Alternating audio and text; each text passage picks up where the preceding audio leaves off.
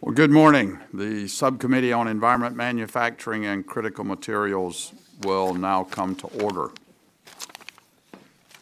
The Chair now recognizes himself for 5 minutes for an opening statement.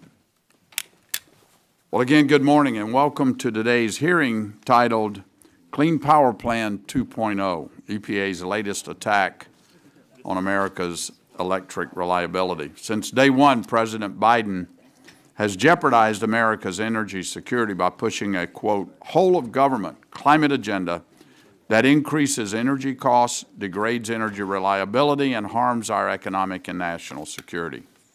At the forefront of this regulatory onslaught is the EPA's recent announcement proposing expensive and unproven greenhouse gas emission standards on electric generating units, particularly coal and natural gas-fired power generation, which alone make up 60% of America's electric generation capacity.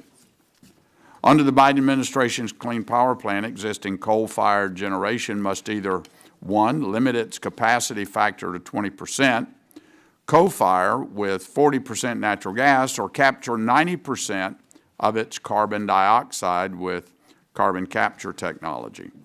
Similarly, natural gas-fired power generation must either, by varying dates, co-fire with 30% clean hydrogen or install carbon capture and sequestration and co-fire with over 90% clean hydrogen. Now, this sounds great, except the devil is in the details.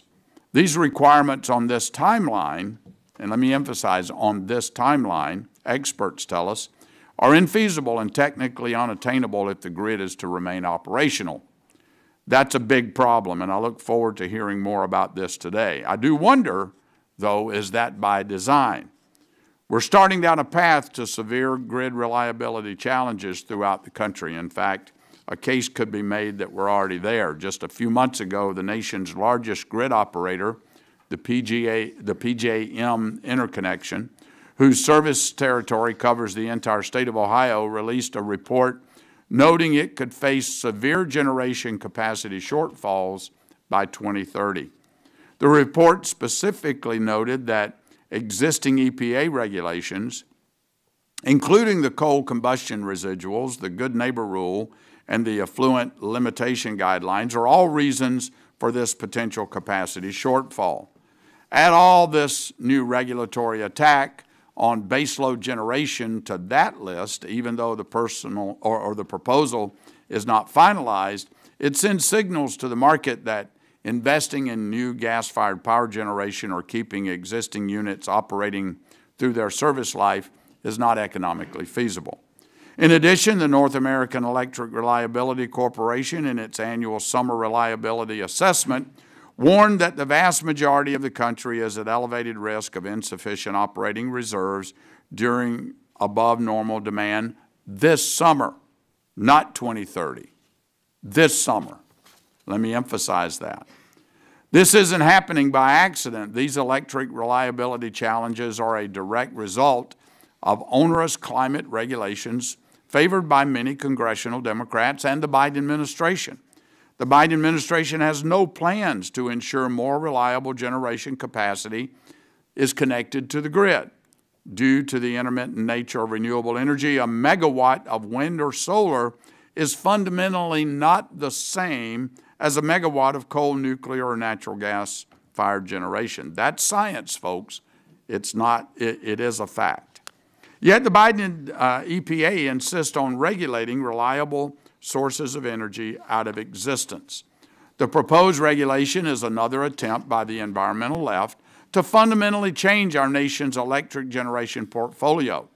This blatantly contradicts a state's right to choose its own electric generation mix, which is a core component of the Federal Power Act. We saw what happened last time they attempted to regulate natural gas and coal out of existence. In a landmark decision in West Virginia versus EPA, the Supreme Court found that such sweeping regulations by the federal government failed the major questions doctrine, which states that an action of major national importance must have explicit direction from Congress. EPA had no such authority then, and it has no such authority now to transform our electric sector. I'm also concerned about the process by which this proposed regulation was developed. According to numerous reports, the EPA submitted an original proposal to the White House for review that did not include regulations on existing natural gas-fired generation. But after the White House had a chance to review, the EPA reportedly revised the rule to put existing natural gas-fired generation in their crosshairs. They took this extreme action in spite of the fact that natural gas makes up roughly 40% of our electric generation portfolio and is the primary driver behind emissions reductions in the electric power sector. This is further proof that this administration is interested in nothing else but decarbonization. Consumer costs and energy reliability and resilience are afterthoughts in their pursuit of a zero-carbon electric grid and net zero economy. Thank you to our witnesses for being here today, especially Mr. O'Laughlin and Mr. Snitchler, who hail from the Buckeye State. Thank you both for being here. I look forward to hearing from each of our witnesses on the harmful effects this proposed regulation will have on our energy sector, reliability, resiliency, and affordability. And with that, I yield back, and I recognize the ranking member from New York, Mr. Tonko, for his opening statement. Thank you, Chair Johnson, and thank you to our witnesses for attending today. Under the Clean Air Act, EPA has a responsibility and an obligation to protect Americans' public health and the environment from air pollution, and this does include carbon pollution. As we know, the power sector is the second largest source of greenhouse gas emissions in our United States.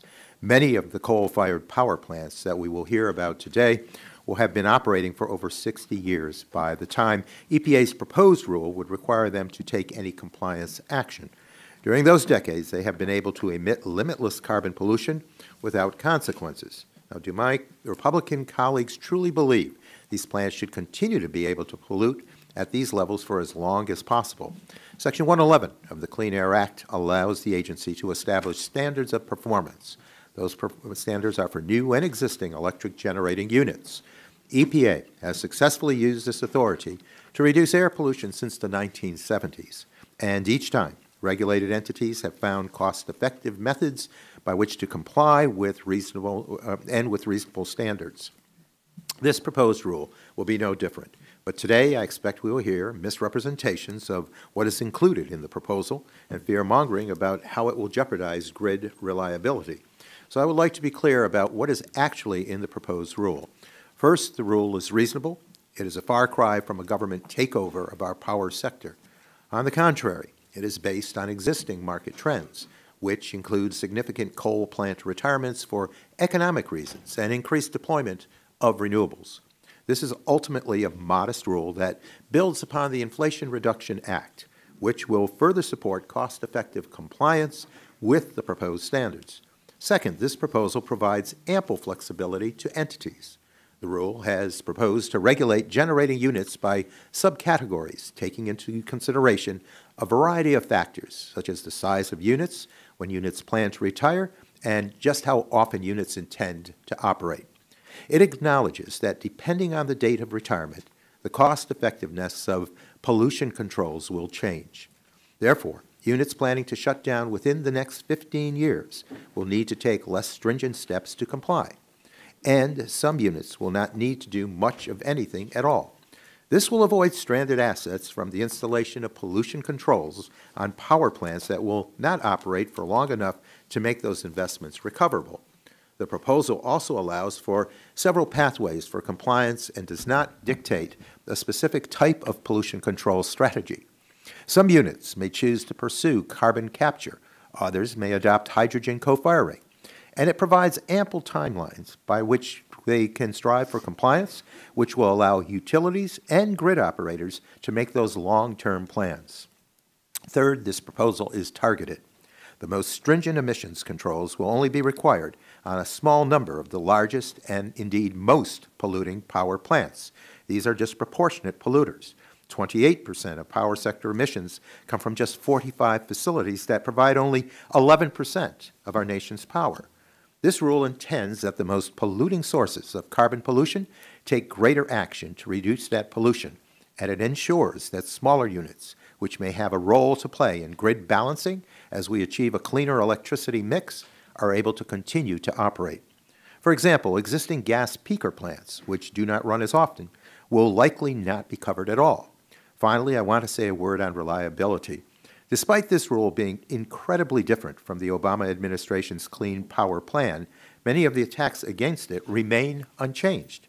Back then, we also heard scare tactics that the rule would threaten reliability. What happened instead? Before the rule would have even gone into effect, market trends enabled nearly every state to achieve the 2030 goals of the proposal. Just like then, today, members are vastly underestimating just how quickly our electricity system is becoming cleaner and how quickly pollution control technologies will become cheaper. Now, there certainly are steps Congress should take to strengthen the reliability of our electric grid. Unfortunately, our Republican colleagues missed a huge opportunity by failing to agree to any serious transmission policies as part of last week's debt ceiling agreement. We could have taken meaningful, common-sense steps to strengthen transmission connections between and amongst regions. This definitely would have enhanced grid resilience in the short term as we face increasing numbers of extreme weather events and the long term as our electricity mix continues to change. Mr. Chair, I believe despite what we will hear today, EPA has taken a sensible, flexible, targeted, and certainly achievable approach to reduce emission from some of the largest carbon polluters in our country. I do look forward to today's discussion, but more importantly, I look forward to EPA finalizing this proposal. And with that, Mr. Chair, I yield back. The gentleman yields back. The chair now recognizes the chair of the full Committee on Energy and Commerce, Ms. McMorris Rogers, for 5 minutes for an opening statement. Thank you, Mr. Chairman. Thank you to our witnesses. Energy is foundational to everything we do, and America's ability to harness it through innovation and entrepreneurship has completely transformed the human condition. Energy powers our economy, and it's why America is leading, lifting people out of poverty and raising the standard of living. And we've achieved this while being the leader in emissions reduction and maintaining some of the highest environmental and labor standards in the world. In order to build on this remarkable legacy, we must continue to innovate and take advantage of our abundant natural resources for a diverse energy mix. Today, however, more and more people in America are being forced to face the threats of blackouts and brownouts. This is happening across the country. In California, rush to green policies are driving out baseload and dispatchable generation in exchange for less reliable, weather-dependent substitutes. This crisis is playing out in Texas, too, where over-reliance on weather-dependent sources has limited its capacity to endure severe regional weather. Last year, the North American Reliability Corporation, NERC, warned that more than half the nation was at an elevated risk of forced blackouts during the summer. This year, NERC is projecting that number will be roughly 2/3 of the nation. The reliability of our electric grid is essential to America's health and safety. Rushing to dismantle our nation's electricity generation is not how we improve people's lives and well-being. Yet, the EPA has sought to use the Clean Air Act to restructure the American power sector by shutting down coal-fired power plants and shifting electricity generation to weather-dependent sources. These efforts to transform the nation's electricity system would have damaging and lasting effects on reliability for Americans across the country and would go well beyond the EPA's congressionally mandated authority. The Supreme Court ruled just that in West Virginia versus EPA when it found that the EPA's efforts to circumvent Congress and restructure the U.S. power sector through the Clean Air Act were unconstitutional. Given the court's ruling, the EPA must be completely transparent with the public about how its sweeping new rules would jeopardize the reliability of our electric grid and shut down our economy. This morning, the committee sent a letter to the EPA Administrator Regan demanding the agency extend its comment period for the proposed greenhouse gas and power plant rules. The EPA is setting a strict costly, and untested standards on both new and existing natural gas generators and remaining coal generators. And the agency is doing it on an extremely fast compliance timeline. This is unacceptable. This complex proposal would affect the entire U.S. coal generating fleet, all future natural gas power plants, as well as existing plants producing more than 300 megawatts of power. These changes will have a chilling effect on American natural gas, which is critical for generating electricity across the country. It will make life more expensive across the board. It is clear these profound changes sought by the EPA pose risk to the structure of our entire electric generation and energy mix. The comment period on the proposal should be extended to enable stakeholders time to evaluate and respond fully in order to ensure the American people have access to affordable, reliable energy to keep them safe, fed, and warm. It is vital that we, the Committee of Jurisdiction, understand and take actions to address the EPA's proposals and what they mean for the nation's electricity systems, as well as America's energy leadership. That is our goal today, and I thank the witnesses for being here, and I look forward to our discussion. I yield back. Gentlelady yields back. The chair now recognizes full committee ranking member Mr. Pallone for 5 minutes for an opening statement. Thank you, Chairman Johnson. Today we'll be discussing the EPA's recently proposed new carbon pollution standards for fossil fuel power plants. This proposal is long overdue and is critical to reducing dangerous air pollution, fighting the worsening climate crisis, and protecting communities across the nation. It builds on the climate and public health investments President Biden and congressional Democrats made with the Inflation Reduction Act. And it's necessary now because the power sector is the second largest source of climate pollution in the United States, yet these power plants are still allowed to spew carbon pollution without any oversight. I think most Americans would be surprised to hear that right now there are no limitations on how much carbon pollution these power plants can emit. It simply defies logic when you consider that week in and week out, communities around the nation are devastated by extreme weather events made worse by the climate crisis. Lives are lost, homes and livelihoods are destroyed. Power plants are the single largest industrial cause of global warming in the United States. They make up 25% of all carbon pollution nationwide. With fossil fuel power plants being such a significant contributor to dangerous air pollution that only exacerbates the worsening climate crisis, these proposed standards are an important complementary action that will benefit all Americans as well as our environment and our economy. Now, the EPA's proposal will finally set necessary emission limits and guidelines for carbon pollution from new and existing fossil fuel power plants. It will cut dangerous carbon pollution and dramatically improve public health, particularly for communities already overburdened by air pollution. And this is critical to our ongoing efforts to safeguard clean and safe air for all Americans. The proposal is estimated to avoid up to 617 million metric tons of total carbon dioxide through 2042. That's equivalent to the annual emissions of roughly half of the cars in the United States. And within the same time frame, EPA projects that the proposed standards will result in up to $85 billion in net climate and health-related benefits. We're going to save billions of dollars because Americans will be healthier thanks to this proposal's reductions in carbon pollution. Now, these are significant benefits, but my Republican colleagues would rather ignore them as they continue to push their polluters over people agenda. They have no problem letting dangerous air pollution go unchecked. In fact, they are opposed to this proposal.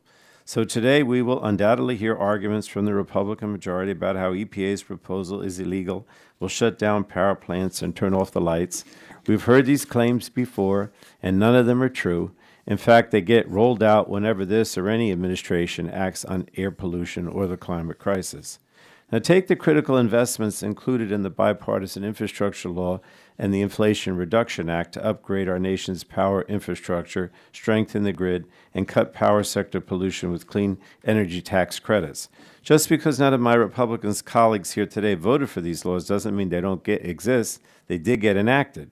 The truth is, the market bolstered by these key federal investments is already driving changes in the power sector, and EPA's proposal merely builds on this existing momentum.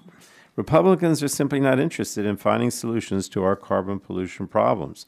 They're not interested in developing a plan to help us reduce emissions while still maintaining a safe, reasonably priced electricity system. The Clean Air Act is clear.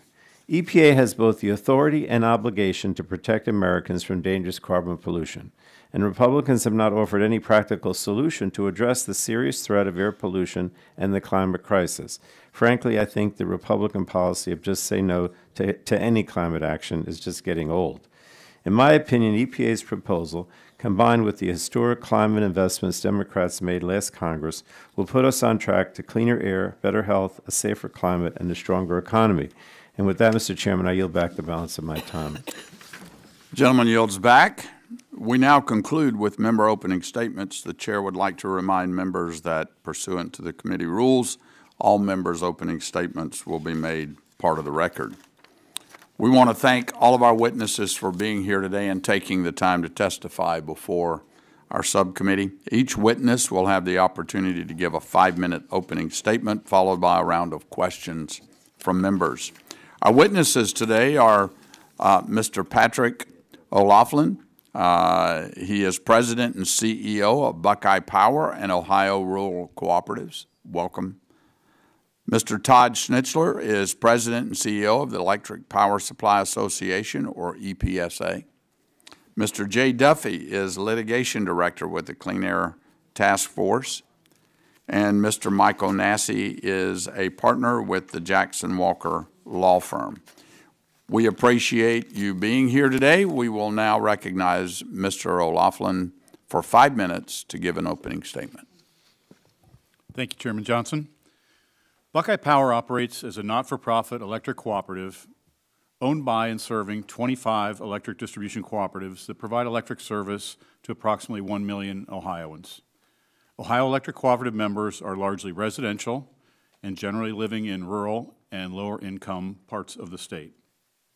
Buckeye owns and operates a diverse set of generating resources to meet the power demand requirements of our members, reliably and economically every hour of every day, during normal weather and during extreme weather events.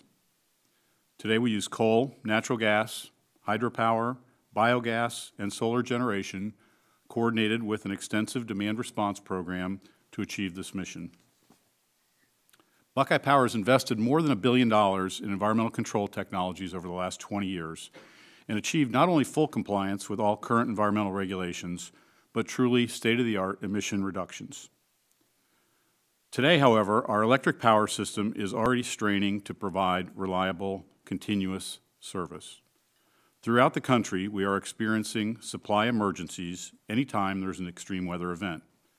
The demand for electricity has continued to increase and is expected to increase at an even faster pace as more and more end uses are electrified, especially the growing demand for electricity to fuel our transportation needs. New generation additions in recent years have been limited almost exclusively to natural gas, wind, and solar, but they've not kept pace with the rapid and disorderly retirement of coal-fired generation over this period. Reliability challenges have continued to grow as that always available generation is increasingly being replaced by intermittent renewable sources. These retirements, and many more expected in the coming years, have largely resulted from a never-ending flood of environmental regulations. EPA's existing 2020 wastewater discharge rule has caused several more plants to plan to retire by 2028. EPA has since proposed a new wastewater rule that creates even greater hurdles to continued operation. The proposed greenhouse gas rule for power plants forces unproven emission control concepts on power plant operators in unrealistic timeframes. If enacted, it will jeopardize nearly every coal-fired power plant by 2039, and in fact most by 2030. Buckeye Power will likely be required to shut down all of our coal units by 2030, which currently supply more than 80% of our annual energy requirements, and we have nearly no hope of replacing this generation within that short time frame. Carbon capture for coal-fired power plants has not been proven on more than a portion of the flue gas at a few sites, and has not been able to operate on a continuous basis at the required removal rates that EPA proposes. Large-scale carbon capture projects cannot be permitted, designed, procured, and installed on more than a few units, being those that are already in advanced design stages today, by the 2030 deadline EPA requires in order for continued operation. The more than 500-page rule follows 3 other major environmental rules either proposed or finalized by EPA aimed at fossil-fired power plants just this year, all with somewhat questionable support from both an economic and technical viewpoint. We're a small company. Our entire office staff is about 80 people, charged with running a generation and transmission utility to meet our members' needs. We are not a regulatory review company, yet we are forced to review and comment on these very significant regulations in only 60 days. Our company and our member consumers can't afford to implement full-scale science experiments at our production facilities. We all need a reliable electric system for our safety, security, and well-being. We can and have implemented large-scale environmental improvements at our power plants when we have commercially available technology that has been demonstrated at a reasonable cost. This proposed rule ignores these needs that a well-functioning electric system requires. Thank you for having me here today, Chairman. The gentleman yields back. The chair now recognizes Mr. Snitchler for your 5 minutes. Good morning, Chairman Johnson and the committee. Try that again. Good morning, Chairman Johnson and to the committee. Thank you for the opportunity to appear before the subcommittee this morning. EPSA is the national trade association representing America's independent power producers that compete every day in regions operating competitive wholesale markets. I'd like to note that my testimony represents the position of EPSA and not necessarily the views of any particular member. EPSA members own and operate generating assets which account for roughly 20% of the nation's installed capacity. Those assets include nearly 115,000 megawatts of natural gas-fired generation. Members also own and operate nuclear, wind, solar, battery storage, and coal resources. EPSA's members have a deep commitment to the electric grid and its reliability and strongly support the clean energy expansion. However, even as this energy expansion takes place, we cannot lose sight of job number 1, which is to ensure reliability of the system.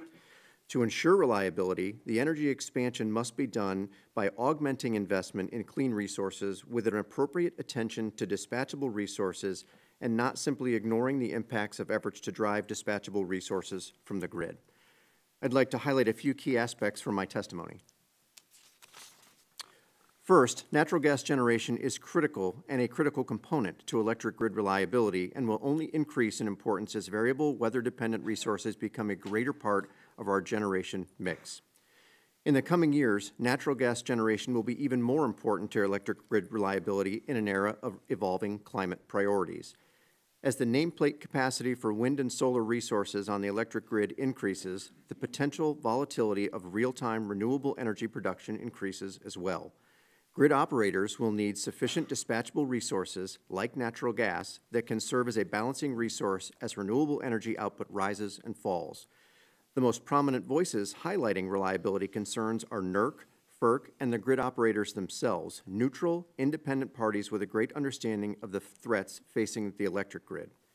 Second, electrification policies are only going to increase demands on the power grid at a time when state and federal policies and regulations are driving existing dispatchable resources off the system.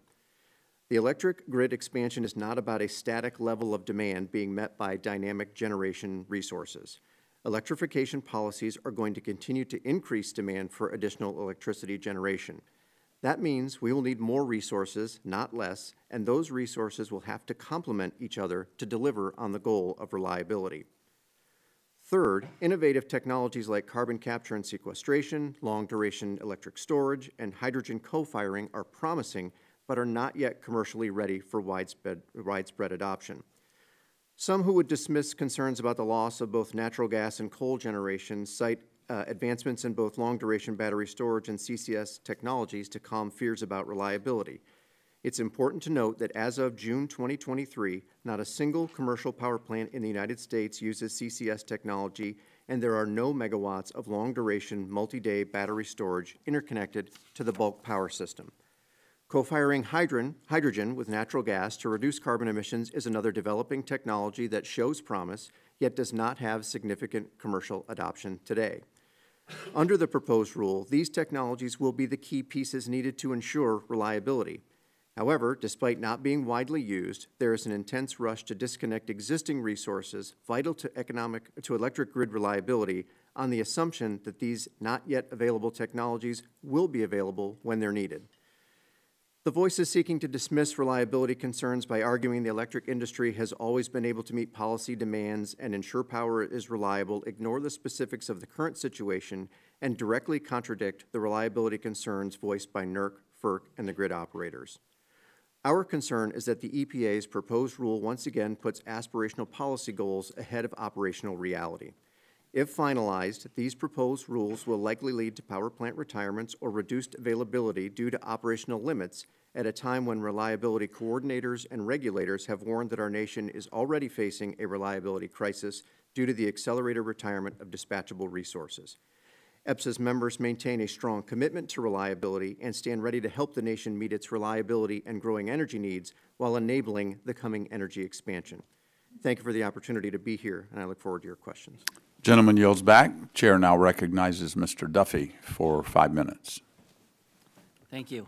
Chairman Johnson, Ranking Member Tonko, and honorable members of the committee, my name is Jay Duffy. I'm the Litigation Director at Clean Air Task Force, a nonprofit organization. I've been an attorney with CATF for 10 years working on the rules that we'll be talking about today. CATF's mission is to push the technology and policy changes needed to achieve a zero-emissions, high-energy planet at an affordable cost. In furtherance of that mission, CATF advocates for and defends strong pollution control standards for power plants. A series of listings, findings, and rulemakings made pursuant to congressional instructions in the Clean Air Act require EPA to set standards and emission guidelines for greenhouse gases from fossil fuel-fired power plants. The Clean Air Act is technology forcing and forward-looking, and its standards of pollution are based on pollution controls that the administrator determines are adequately demonstrated and cost reasonable. The Supreme Court recently spoke more favorably about traditional at-the-source pollution controls that are cost reasonable and cause a power plant to operate more cleanly. But a pollution control need not be on every street corner in order to be the basis of standards. Standards have been upheld on the basis of pilot control technology, test programs, operation of one plant, vendor information, and the performance of controls in other industries. History shows that pollution control options can be developed, available, and cost reasonable, yet sit on the shelves gathering dust until some regulation or incentive pushes or pulls an industry to reduce their pollution. Accounting for the changing role and trajectory of the regulated power plants and the recent limits imposed by the Supreme Court, EPA has undertaken its job as defined by Congress in the Clean Air Act, and it has proposed emission standards and guidelines for greenhouse gases from existing and new power plants. The proposal can and it should be strengthened, but the core elements of the proposal are strong. It is key to reality. Coal plants are retiring. Overall, fossil plants are running less, and they're supporting an increasingly renewable grid. Pollution control costs are coming down, both due to learnings through the industry and advancements and incentives passed by Congress. Generally, EPA's proposal provides a pathway for older plants that are approaching retirement and plants that do not operate as much to control their pollution based on fuels and efficiency. And let's be clear, as proposed, that's the majority of the fleet. Irrespective of this rule, EPA's model projects that coal-fired generation capacity will fall from 100 gigawatts in 2028 to 33 gigawatts in 2035, and that 84% of new and existing gas units will fall into the proposed low and intermediate subcategories with less stringent standards. But for those baseload power plants that are operating the most and polluting the most, EPA proposes that they meet an emission limit commensurate with carbon capture and sequestration or hydrogen co-firing. EPA first found CCS adequately demonstrated and cost reasonable in 2015 for new coal-fired power plants. Post-combustion capture has only become more cost reasonable, widespread, and proven since that time. When EPA set standards based on sulfur scrubbers in the 70s, there were only 3 units in operation and 1 vendor for the technology. After regulation, the technology was successfully deployed, costs declined, and the control became the industry standard. At least 13 vendors have done significant testing and offer carbon capture and pollution carbon capture pollution controls, specifically for coal and gas-fired power plants. And carbon capture has been, or CCS, has been installed and proven on 2 large-scale coal-fired power plants, and carbon capture is currently operating on 3 coal-fired power plants in the United States. The Bellingham Natural Gas Combined Cycle Plant demonstrated post-combustion capture from 1991 to 2005, capturing 85 to 95% of its CO2 emissions.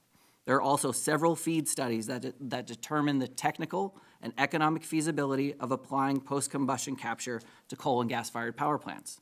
Due to learning by doing and the 45Q tax credits, EPA found the cost of CCS even more reasonable now than they did in 2015. And it is well below the cost of sulfur scrubbers, a comparable pollution control. EPA's record to support standards based on CCS is robust and more than sufficient for the purposes of a forward-looking and technology-forcing statute. The impacts of this proposal are modest and manageable. Several overlapping layers of security are in place to ensure that we do not need to choose between public health and reliable electricity. Thank you for inviting me to this important hearing. I look forward to the discussion. Gentleman yields back. Chair now recognizes Mr. Nasi for 5 minutes. Thank you, Chair Johnson, Ranking Member Tonko, and members of the subcommittee. My name is Mike Nasi of the Austin office of Jackson Walker, and thank you for the opportunity to testify today regarding EPA's new Section 111B and D new carbon rule for new and existing power plants. As an environmental lawyer who has celebrated the success of the Clean Air Act in classes, businesses, and companies alike, I regret that the rule reflects a recent trend by EPA to act as an energy policymaker as opposed to an environmental regulator. As a practitioner with 28 years in the power sector and 20 years in CCS development, I'm aware of the promises and the challenges we face in CCS. I'm also involved in hydrogen projects, so I'm no stranger to their promise or problems either. It's with that background that I come before you today to express concerns about EPA's new carbon rule and to point out the immediate and lasting impacts it will have on our nation's grid, our economic security, and the rule of law. In my written testimony, I spend some time giving a sense of the risky state of the electric grid because it's essential that we have that in mind when we enter into a discussion about the carbon rule. I'm heavily involved in other EPA dockets, each of which will have significant grid impacts, but none as significant as the new carbon rule. One of the graphics I include in my written testimony depicts the compressed timeline that will force premature retirements of coal plants on the front end and ultimately drive massive, wide-scale retirements of both coal and gas on the back end. For the existing coal fleet, we stand to lose about 155,000 megawatts of coal, and that's not the coal that's already planning on retiring, that's the coal that's planning on sticking around, because they'll be faced with the immediate doubt and about the prudence of continuing to spend dollars on facilities whose useful lives are now going to be cut short because of the deadlines and the infeasible control requirements that are starting in just January of 2030, which will be at best 3 years to come into compliance by the time the state plans are completed.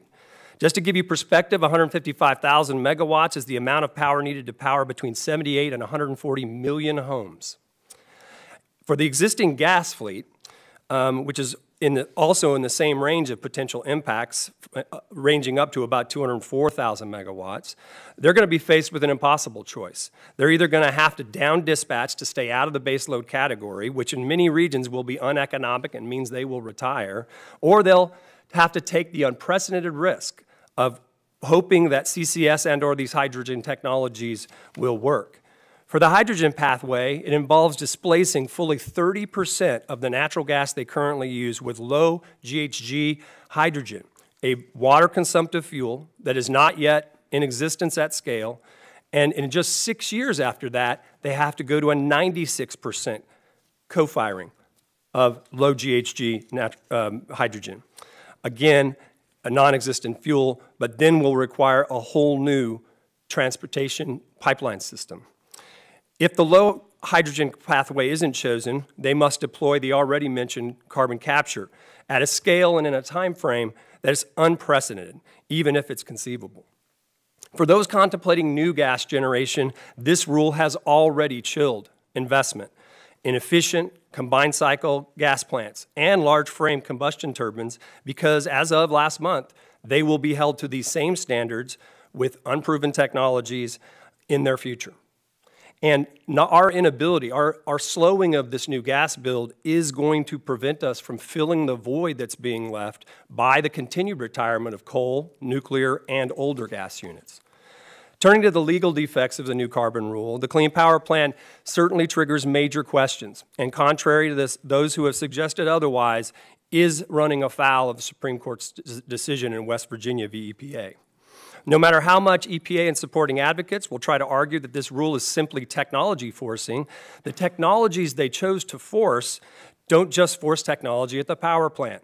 They force our entire nation to consent to, among other things, the construction of thousands of miles of hydrogen and CO2 pipelines and CO2 storage sites.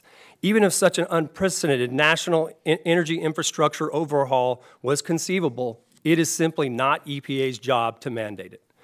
This reliance on outside-the-fence infrastructure is what distinguishes CCS from scrubbers, which you've referred to, for sulfur dioxide. When we put scrubbers in place, the entire system is in our control at the plant. We have the systems to manage it, all on site.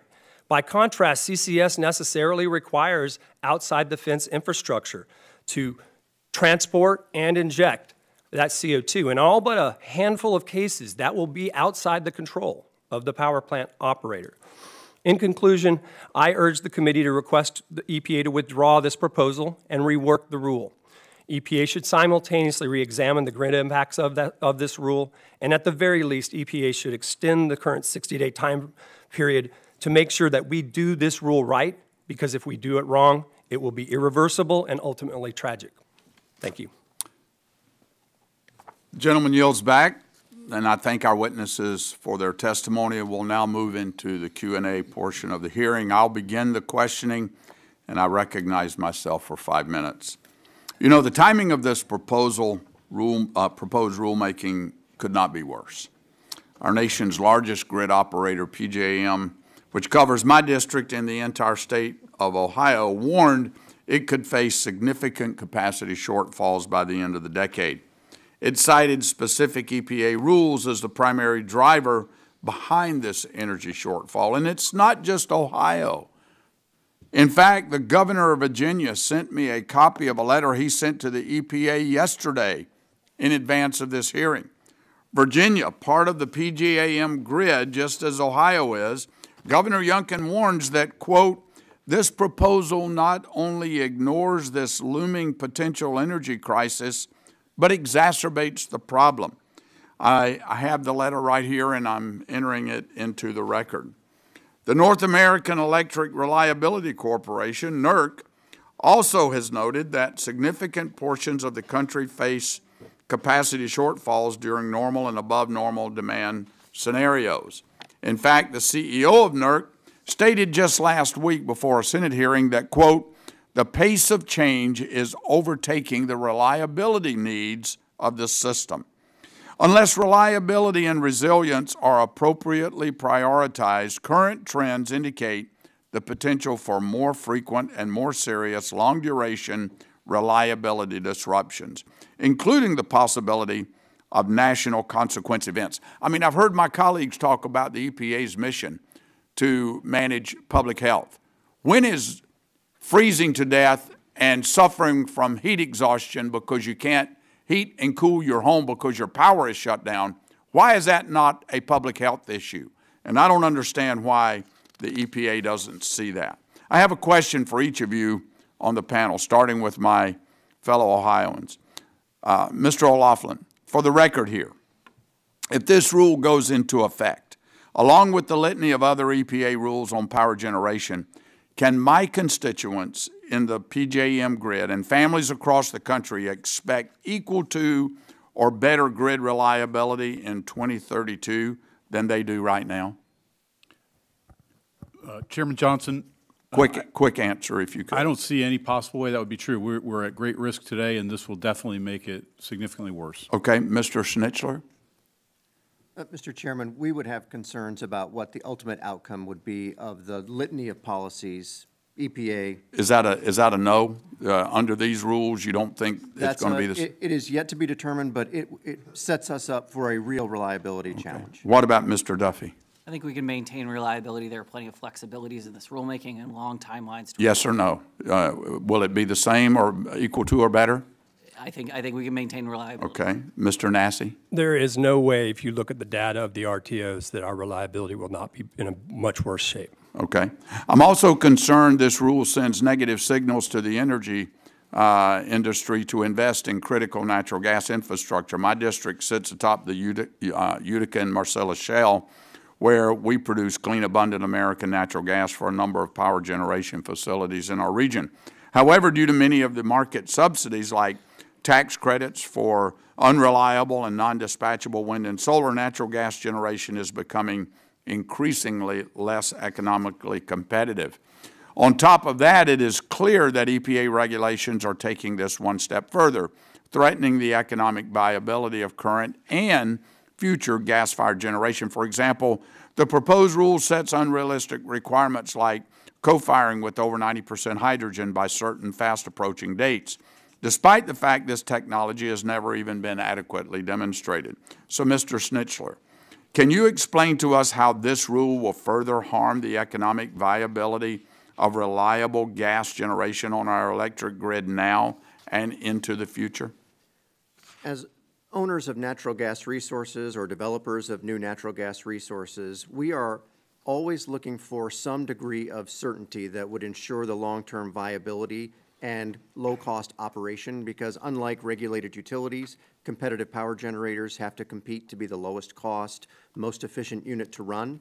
And when you find yourself in a situation where you are not sure that you will be able to earn a reasonable rate of return, and you are asked to make billions of dollars of investments, that has a chilling effect on investment that suggests that we will not see the needed amount of natural gas resources, that if you want to increase your wind and solar resources, you need to have additional natural gas resources to support them. They work together, and if you turn off one, you're left with only the other. Yeah, I would submit that PJM's report actually says that of all the retirement and energy coming off of the grid, only 6% of it is of the replacement is natural gas. Only 6%. With that, I yield back, and I recognize the ranking member, Mr. Tonko, for his questions. Thank you, Chairman Johnson. Many utilities, excuse me, and power producers have already made commitments to close their oldest and their most polluting power plants. These announcements long predate this proposal. And this is largely because all across the country, renewable energy is able to compete with existing fossil fuel resources. So, Mr. Duffy, your testimony mentioned that EPA's modeling project's coal-fired power plant capacity will decline from 100 gigawatts in 2028, and I believe you said 33 gigawatts in 2035, irrespective of this rule. Can you expand upon this trend in the power sector toward cleaner alternatives, and just how does EPA's proposed rule align with trends already underway? Sure. So what EPA does here is uses design features that they've used for decades with the Clean Air Act. So they took the fleet, they divided it into subcategories, and then set standards for those subcategories. They took into account the fact that these plants are already planning on retiring, and it doesn't make sense to do a big, huge pollution control project on a plant that is intending to retire. So there are pathways there. And then, as we've mentioned before, the natural gas fleet is operating at lower capacity factors to support an increasingly renewable grid. And so for those plants, there are less stringent standards. It is the baseload plants, that's an increasingly small percentage, that have the more stringent standards. And again, Mr. Duffy, last year Congress enacted the Inflation Reduction Act. How do the incentives included in that law complement the rule, and will the IRA help reduce compliance costs? Yes, for sure. In 2015, when EPA decided that, determined that CCS was adequately demonstrated, cost reasonable, the 45Q credit was at $20. It's now at $85. So that significantly changes things. And then the baseline, of course, of what the generation mix looks like right now has been changed, making carbon pollution standards easier to meet. Right. Mr. Duffy, your testimony mentioned analysis that the proposed rule would only cover 7% of existing natural gas plants, which must be greater than 300 megawatts and have a capacity factor greater than 50% to be covered. And I'm sure there are many environmental and public health organizations that feel too few existing gas plants are covered. And for the record, I would like to see more sources covered too, but for now, let's just examine what EPA has actually proposed. Can you please help make this clear to everyone? Has EPA gone to great lengths to tailor this rule as proposed toward the largest and the most polluting sources? Yes, the most stringent standards are certainly on that small percentage that runs baseload. And when setting these thresholds, was EPA considering the already underway long-term expected shift in our electricity mix, where some of these gas plants, smaller, less polluting ones that don't run as frequently, may play a role in balancing a grid that is much more reliant on renewable resources? Certainly. I mean, EPA makes clear that power trends were a driving factor in how they designed this rule, and also that reliability was of paramount concern in the design. Right. Well, we made great efforts to make certain that we don't claw back some of the incentives of the IRA, which are extremely beneficial to this entire picture. To summarize, many existing coal plants are already planning to retire and certainly will not be required to take meaningful actions under the rule. And many existing gas plants, which can play a smaller but certainly perhaps needed role in grid balancing and reliability, are also not covered by the rule. This, therefore, I believe, is reasonable and achievable as an approach that allows EPA to target the most polluting units while following pre-existing power sector market trends. We should not suggest otherwise, and with that, Mr. Chair, I yield back. Thank the gentleman for his questions. The chair now recognizes the chairman of the full committee, the gentlelady from Washington, Ms. Morse Rogers, for her questions. Thank you. Delivering electric power reliability and affordability is vital for public health and safety. Yet irresponsible climate policies have relentlessly been pushing to eliminate the baseload generation that is essential for assuring that people have power, especially when they need it the most. Grid authorities are finally speaking up about the risk to the public, as witnesses today are highlighting. The Biden administration, like the Obama administration, has set policy goals to decarbonize the grid by 2035, and it is a pace that is dangerous to the public. The Obama administration used the Clean Air Act to circumvent Congress as a weapon to force retirements and drive out baseload power, even when proposed standards did not withstand legal challenge. It looks like the Biden EPA is attempting the same thing.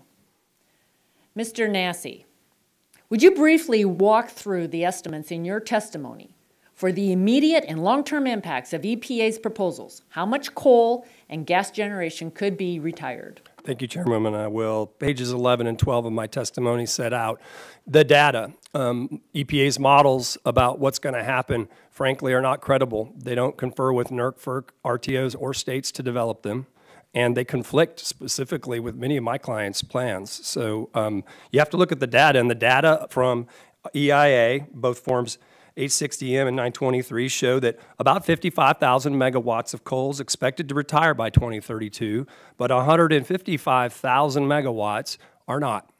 And so that is what is on the block, the chopping block for retirement for the reasons I explained.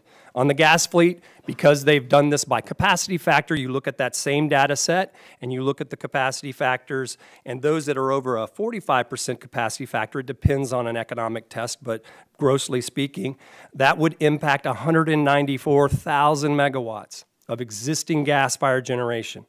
At the best case, if it's actually only over a 55% capacity factor, it's 126,000 gigawatts of existing gas. So EPA's predictions are frankly at odds with the data and the announced plans of folks, and the compressed timelines are going to force those retirements. Thank you. Do you know how many plants would actually comply with this rule? I mean, we will have a handful of plants. I said in my written testimony, I'm a big supporter of CCS technology. I've been involved in projects for 20 years.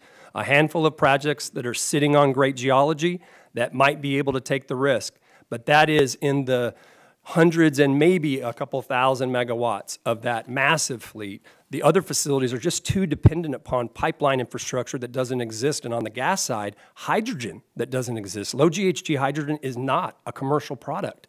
And so to bank a standard on something that doesn't exist in reality now, and even because of metallurgical and other reasons, frankly, can't realistically be moved around, is a big problem. Thank you. Mr. Laughlin and Mr. Snitchler, you're either directly responsible for producing it and providing power or represent the companies that do so. Would retirements on this scale that Mr. Nasi just described substantially change the generation mix on the grid? Well, it will, and it's what's particularly being targeted are baseload generation units, which may be a few in number, but they provide a large percentage of the energy and a large percentage of the reliability services that we depend on. As I've said earlier, anybody that's seriously looked at our current situation realizes that we have elevated risk right now during extreme weather events, and any decline in those baseload resources greater than what we're already expecting is certainly going to have a negative impact on that going forward. I'd echo the comments about the need for us to ensure that we have sufficient resources. And if you look at the EIA data from their most recent report, just came out about a month ago, it talks about the potential need for additional resources to support the system, even under a high renewables penetration scenario. It's at a minimum of 9 gigawatts of new natural gas, or as high as 360 gigawatts of new natural gas, which would be required in order to ensure reliability on the system.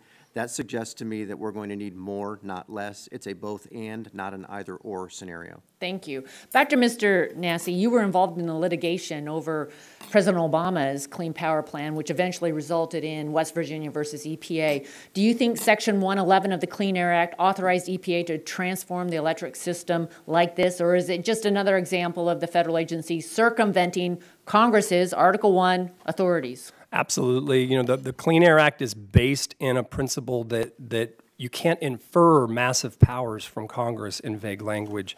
And the Act requires, and the Supreme Court's opinion requires, that the system of emission reduction start and finish inside the fence of a facility. When you are banking on an overhaul of an entire energy system, you are technology forcing in a way that is explicitly prohibited by both the Act and by the Supreme Court. Thank you. We are the elected representatives of the people. We should be making these decisions around the Clean Air Act. I yield back. Gentlelady yields. The chair now recognizes the gentlewoman from Colorado, Ms. DeGette, for her question. Thank you very much, Mr. Chair. So the Clean Air Act was specifically designed to give the EPA the authority to regulate air pollution to improve public health and the environment, and has held accordingly. And it was also designed to be a driver of technologies that can address air pollution in a forward-thinking way. So, Mr. Duffy, I want to ask you, would you agree that the Clean Air Act is technology driving? I would, and I think more importantly, so would the courts. You know, history shows that you can have pollution controls that that are not, you know, being deployed, but they're not being deployed because there's not a regulation to require them. Why would you install pollution control if there's no regulation to do so? Exactly. And this rule that we're talking about today, as proposed, fits in with the description of technology driving under the Clean Air Act. Is that right? That's right. I mean, for you know, the fuels and efficiencies, which is the bulk of the basis of the standards, those have been done for decades. CCS, there is adequate demonstration that it can be scaled up for this source category. And also, this draft rule is aligned with EPA's previous work under the Clean Air Act, and I'm wondering if you can expand your last answer to explain exactly how the draft rule is similar to previous EPA rules. Sure. So, you know, I've used the example of sulfur scrubbers. You know, in the 1970s, we were hearing these same sorts of arguments because there was only one vendor out there for sulfur scrubbers. There were only 3 in operation, and they set standards, and cost declined. The pollution control was deployed. There were 16 vendors by the end of the decade, and it became the industry standard. Right. That's right. So this rule, it seems to me, seems like sort of the next step in combating air pollution from coal and gas-fired plants. So I want to move on and say EPA projects that coal-fired electricity generation will fall to 33 gigawatts in 2035, regardless of whether this rule was implemented or not. So how does this rule complement the trends that are already taking place in the markets? Right. I mean, it was actually pursuant to EEI, large trade association's request that EPA set these glide paths, these pathways for plants that are nearing the end of their useful lives, such that they didn't have to install major pollution control technologies and make that investment when they wouldn't be able to recoup it. So that seems to me a meaningful, a reasonable path forward when these plants are at the end of their useful lives. Those that continue to run, CCS is cost effective and available, and most importantly, reduces nearly all the pollution, the climate pollution from the power plant. And so that's the basis of the standards for that sector. Yeah, and frankly, we're seeing this in my home state of Colorado already, where the coal-fired plants, for business reasons, are coming offline and people are moving to other alternatives. So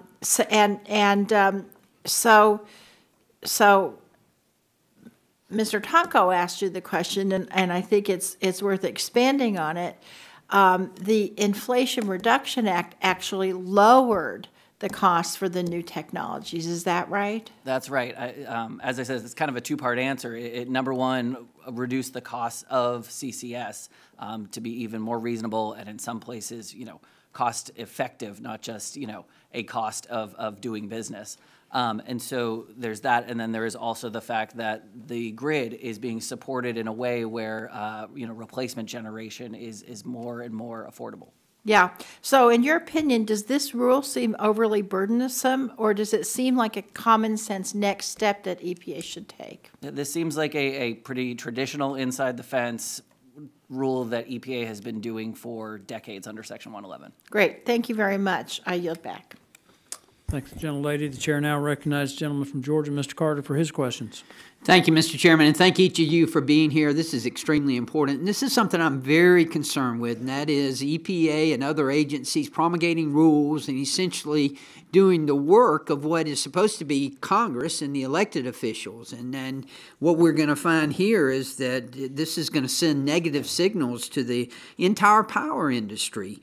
To invest in baseload generation, and that's not what we need. I'm still stinging from the State of the Union address when the President of the United States, in the same breath, blamed the high price of gasoline on the fact that the fossil fuel industry was not investing in the infrastructure, and then in the next breath said, "Oh, we're not going to need fossil fuels the next 10 years anyway." Duh.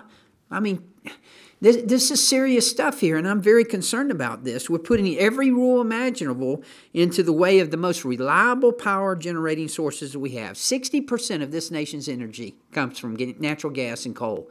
And here's the EPA putting these rules and regulations in the way of this. And it's just, when you talk about carbon capture technology, it's just not economical yet.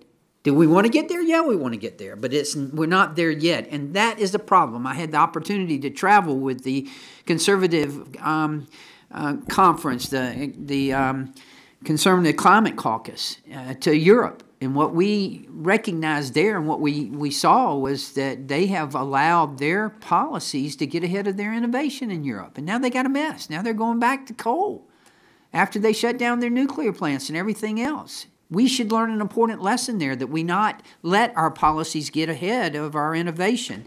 Mr. O'Loughlin, I want to ask you, in light of this rule, in light of the rule that we're discussing here today, and many others from EPA, where do you see investments in the power sector going?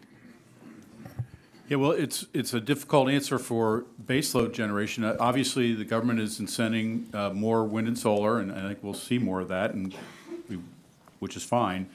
But the investment, I'd like to expand a little bit on why I'm so confident that we're going to see a lot of closures of coal plants and probably some baseload natural gas. And it's the state of carbon capture systems, which have been demonstrated to be able to capture carbon at some larger scale, but they've never been demonstrated according to the requirements in this EPA proposed rule. They've never captured a full output of a unit of the size and scope of the units that we operate. It's never been required to operate on a continuous basis at a 90% capture rate, and they just simply have not been demonstrated to even be able to do that, let alone to do it at a reasonable cost. So I'm quite confident that many operators of coal plants are not going to be able to just throw money away on this, what I'll call a science experiment, that this might work on a full-scale Understood. baseload generating unit. Thank you. Mr. Snitchler, let me ask you, how is it simply proposing this rule, simply proposing it, and subjecting industry to further regulatory uncertainty affect planning and investment? How does a company do that? The degree of uncertainty that's raised chills investment, quite simply. If you look at the proposal, Sort of like if the president says we're not going to need fossil fuel in the next 10 years. well, if you're looking at making a 20 or 30-year investment in infrastructure to a power plant, you're not going to make a 20-year or 30-year investment on a 10-year time horizon. So you elect not to make that investment. The challenge becomes, as we look at this energy expansion, as I noted before, with electrification and increased load, you're going to need more resources, not less. And as the resource mix changes, it's not a one-for-one replacement. If you add 10,000 megawatts of wind or solar, you still need to have 1,000 megawatts or more of natural gas-fired resources in order to back them up when they don't operate. And so they work symbiotically, and they are required to work together. Let's talk about pipelines for a second, and that's important to me because we just got a letter, the Georgia delegation just got a letter from the Georgia Public Service Commission to the entire delegation telling us how a lack of pipelines is threatening our ability to be competitive. Do you think that's true? I think the need for infrastructure is clear. If we're going to need to see an expansion of the natural gas system, even if it operates less frequently and at a lower capacity factor, it's going to need to be able to have access to the resources. And right now, there is not sufficient access to those resources. And that creates a problem because if it's not there, it doesn't matter if you build a plant or not. And Is it a financial problem or a reliability problem or both? it's an all of the above problem. Okay. All right, Mr. Chairman, I appreciate it. Thank you both. Thank all of you for being here. This is extremely important. Thank you, Mr. Chairman. I'll yield back. The gentleman yields back. The chair now recognizes the gentlelady, Ms. Schakowsky, for 5 minutes. Thank you, Mr. Chairman. Under the proposed rule, EPA estimates that the new standard would actually have net climate health and health benefits to the tune of about $85 billion. Specifically, the new standards would prevent more than 1,000 premature deaths, 300,000 asthma attacks, 38,000 school absences, 66,000 losses in jobs that we would be able to save. So, Mr. Duffy, I wanted to ask you, can you go into more detail about how the rule would actually result in some cost savings, especially when it comes to health care? Sure. As Ben Franklin said, an ounce of prevention is worth a pound of cure, and that certainly is the case with the Clean Air Act. These health benefits, EPA estimates, will outweigh the compliance costs 7 to 1. So I think that's important here. And as you mentioned, between 2024 and 2042, the range of health benefits associated with this rule is $64 billion to $85 billion. So I think we need to be conscious of what the purpose of this act here, which is to protect public health. Thank you. And also, Mr. Duffy, I wanted to ask you, did the clean energy provisions that are included in the bills that we have passed, we talked about the Inflation Reduction Act, et cetera, and the EPA rule, increase costs to American consumers? I think that's sort of a bottom line that people are asking. And what is your view? I think we ought to set the record straight. Yes, let's do that. So per the Princeton University's REPEAT project, enacting the Inflation Reduction Act would lower annual U.S. energy expenditures by at least 4% in 2030. That's a savings of nearly $50 billion per household per year for businesses, households, industry. That translates into hundreds of dollars in annual energy savings costs for U.S. households. Thank you. So in your testimony, you state that fossil fuel power plants are operating at lower capacity, and that what we're seeing now is that renewable generation is actually accounting for greater energy production. Yes, that's right. I mean, that is the trends and, you know, the power sector trends that EPA is keying these rulemakings to. They want to make sure that they are supporting an ongoing transition that's happening already. So as you mentioned, you know, fossil plants are running less to support an increasingly renewable grid. Baseload power plants are retiring. Pollution control costs are coming down. These are things that are happening in reality, and it's EPA's job to look at what's happening in the world and determine the best systems of emission reduction for carbon pollution. So we're hearing a lot of pessimism, I think, about the possibility of the kind of innovation that we need to have in order to achieve both our goals of power generation and also healthcare. Can you comment on that? Absolutely. I'm similarly struck. I think, you know, the Clean Air Act has driven, you know, American innovation for decades. Once a regulation is set, industry generally overcomplies, has costs come down lower than even anticipated, and then we don't have the air pollution and the public health detriments that are associated with their pollution. So you think that we can achieve the goal, we don't have to make a choice between clean air and energy? No, I don't think so, and that is how the Clean Air Act is designed. It provides those factors. It gives EPA the job of looking at what are the pollution controls that are out there, which ones are adequately demonstrated, which ones are cost reasonable, consider energy. So all of those things are the job of EPA, and they've set about doing that here, and I think they did it fairly successfully. Thank you, and I yield back. Gentlelady yields back. The chair now recognizes Mr. Palmer for 5 minutes. Just a couple of points here. I'd like to quote former chairman of this committee, John Dingell, who said that he was present when he meaning Congress, wrote the Clean Air Act, and he thought it's clear enough that not even the Supreme Court was stupid enough to determine that the EPA had the authority to regulate greenhouse gases. I think I agree with Congressman Dingell, Chairman Dingell. I just want to point out a couple of things. One, I keep hearing people talk about this existential threat that climate change is to the country, and I don't know where they get that information, because even the Intergovernmental Panel on Climate Change findings indicate that there's been no connection to human activity to increase the frequency or the intensity of hurricanes or droughts or any of that. So I just wish people would stick to the science. But there's been a lot of discussion about the health impacts.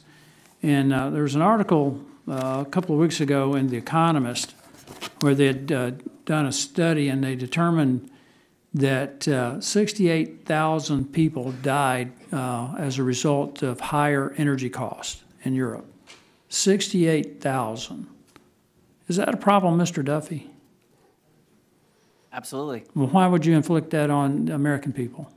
I think that's a false choice. No, it isn't a false choice, because it's the conversion of European hydrocarbon energy to renewables that precipitated this. It's a problem in the UK, an enormous problem in the UK. Residential household energy use in the UK has gone down 10%, not because they've become more efficient, but because they can't afford it. That 68,000 is more than the estimated number of people who died from COVID at 59,700. And I think it's a huge problem, Mr. Nasi, that we continue to make these moves that could have and are having enormously devastating consequences for people, particularly people who are living in energy poverty already. Yes, sir. I mean, I think on page 18 of my testimony, I conclude with a statement of, you really don't even have to debate climate change to know that the Clean Air Act directs this agency, this EPA, to do a materiality analysis. I mean, we can zero out our entire fossil fleet and we make a 0.7% difference in global CO2 concentrations. That's not a debate about climate science. That's assuming all linkages that IPCC would assume. That's just math. And so when you balance that against the actual exposure to life and treasure that are associated with outages, it's a big problem. In Texas, I was without power a week. We killed between 250 and 700 people. It's an embarrassment. It's a cautionary tale for the entire world to follow. We accelerated too fast, too far, and this rule would do more of the same. Well, not only would it do that, not only would it endanger the lives of the American people, it becomes a national security issue as well, because we cannot have a power grid that is 100% renewable without being almost 100% reliant on China to provide the resources that we need, much of which was built with slave labor, but that's a whole different point. I guess that's just considered collateral damage by some folks who are supporting renewables, but wouldn't that not only be a problem for our economy, but also for our national security? Yeah, I mean, it's a big geopolitical issue. I mean, I think the sad truth is, for those that would actually want to see CCS deployed, which I actually have historically been a supporter of, the picture is global, and the fact that the United States is defunding fossil projects, even if they're CCS equipped, is a problem. We need to turn, everybody can agree that we need to help bring people out of energy poverty. That will have material health benefits to human flourishing, and nothing we do domestically is going to change that reality. And so it's just a misallocation of capital. We should be focusing on the bigger picture. What's interesting is that as India and China have gone to fossil fuel, coal predominantly, to build out their energy infrastructure, the life expectancies in those countries have gone up dramatically over the last 25 years. Yet there's still 2.4 billion people who don't have access to reliable energy. They're cooking their food indoor using wood, biomass, cow dung, other stuff. I think the WHO estimates about 500,000 have died as a result of that. What would the impact be if we could provide them with, say, natural gas as a means of providing energy and particularly as a means of cooking their food? I mean, I spoke to the United Nations a few months ago, and I simply stated climate deprivation is not a moral climate policy. I'm sorry, energy deprivation is not a moral climate policy. We should be empowering them to build gas and bring themselves out of energy poverty. Mr. Chairman, I think what he just said should be taken note of, that the policies that are being pushed are immoral and the dangers that they inflict on people. One quick question, Mr. Duffy. He mentioned that flue gas scrubbers, first one was built in 1970s. What company was that? You mentioned the only vendor in 1970. You know what company that was? I apologize. I don't know what the company's name was off the top of my head. Well, I worked for the company that built them. Thank you, Mr. Duffy. Gentleman's time has expired. Chair now recognizes Mr. Sarbanes for 5 minutes. Thanks very much, Mr. Chairman. Thank you to the panel. I can't think of a greater moral imperative than to successfully make this transition to renewable sources of energy as quickly as we can, but also practically if we're going to address climate change and address the health effects that we see from reliance on fossil fuels for sourcing electricity and other power. The EPA's proposed power plant rule, which obviously we're talking about today, is part of a very sensible ongoing effort by the Biden-Harris administration to ensure that reliable energy does not come at the expense of public health. That's the idea here. And the rule would set very reasonable pollution limits on power plants, protecting the health and well-being of Americans across the country. In particular, I'll just mention the low-income, often, and communities of color that have often borne the brunt of such pollution. Again, if we want to tie it back to a moral imperative underlying this. The rule's not an overreach.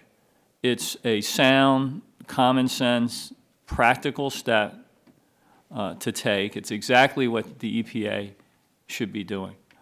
I want to touch on reliability, which is a topic, obviously, that we've been talking about quite a bit here today. I represent Central Maryland, which is firmly within the PJM grid. Earlier this year, PJM forecasted that its grid would see roughly 40 gigawatts of retirements. Retirements, I'll note that it explicitly did not tie to the rule that we're discussing today. It's also had, as of the time of that report, 290 gigawatts of capacity trying to connect to PJM's grid. Mr. Duffy, we've heard some fear-mongering clearly about resource retirements today, but could you talk a little bit about how the grid operators actually have quite a big lever to get more power onto their grid quickly by reforming their interconnection policies?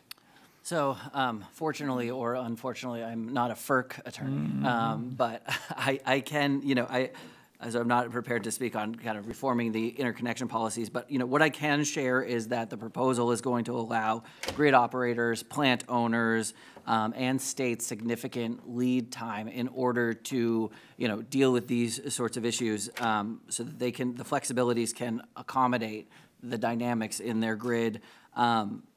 EPA has also committed to near constant communication with DOE and FERC throughout this process. Also happy to talk about kind of the reliability features that are in this rule to help support the rule. Appreciate that. Mr. Chairman, without objection, I'd like to enter into the record a report prepared by Wilson Energy Economics critiquing the PJM report. Without objection, Thanks so very ordered. much. My Republican colleagues are concerned clearly about energy reliability in these discussions about EPA potentially regulating pollution from power plants.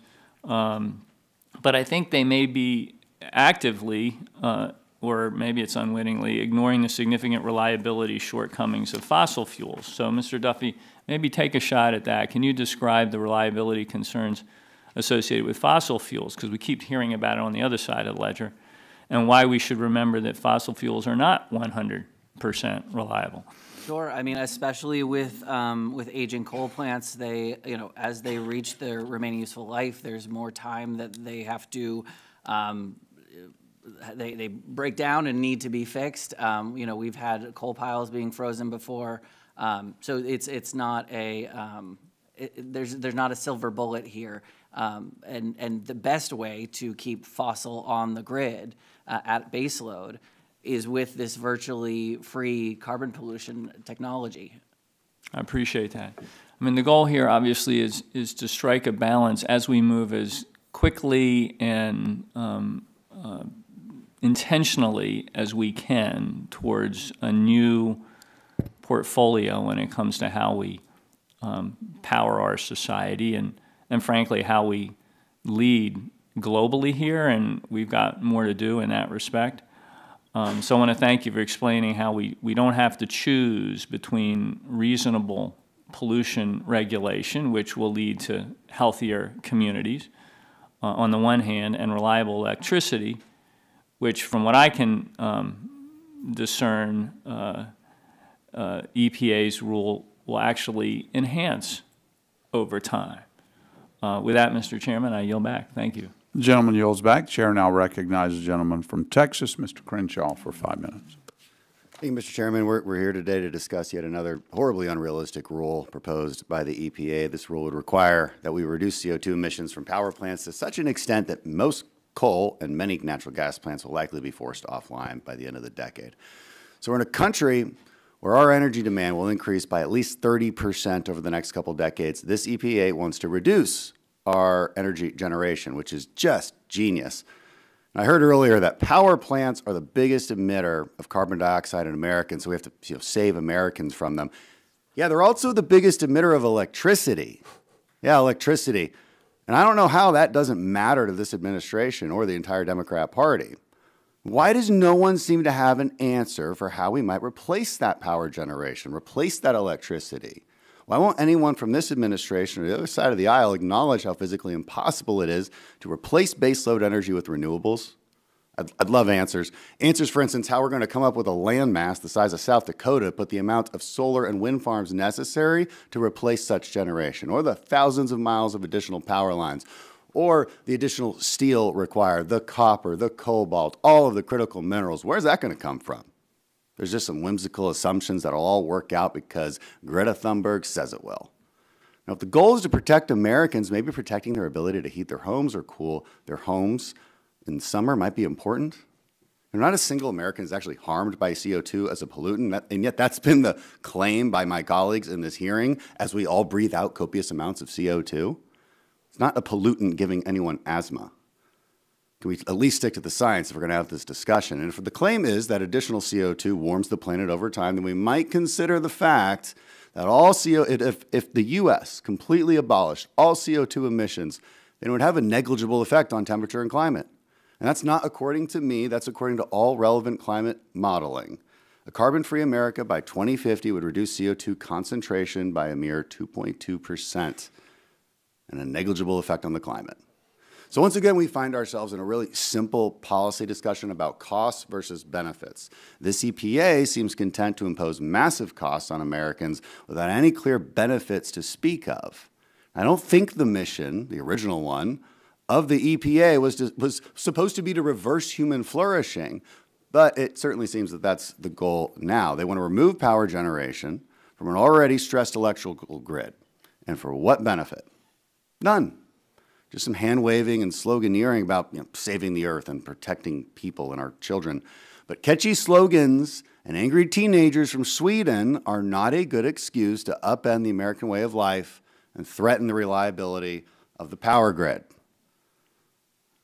Mr. Nasi, you mentioned that over 55,000 megawatts of existing coal is already scheduled for retirement by 2032.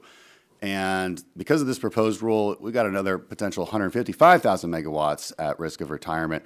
I just have a question. Is there any real chance that this loss of generation gets replaced by reliable energy or even intermittent renewable energy? Well, I mean, even if theoretically we could fill that gap with natural gas generation, as you've heard multiple witnesses testify, this rule just put a chilling effect. I mean, I have clients that are trying to build new gas.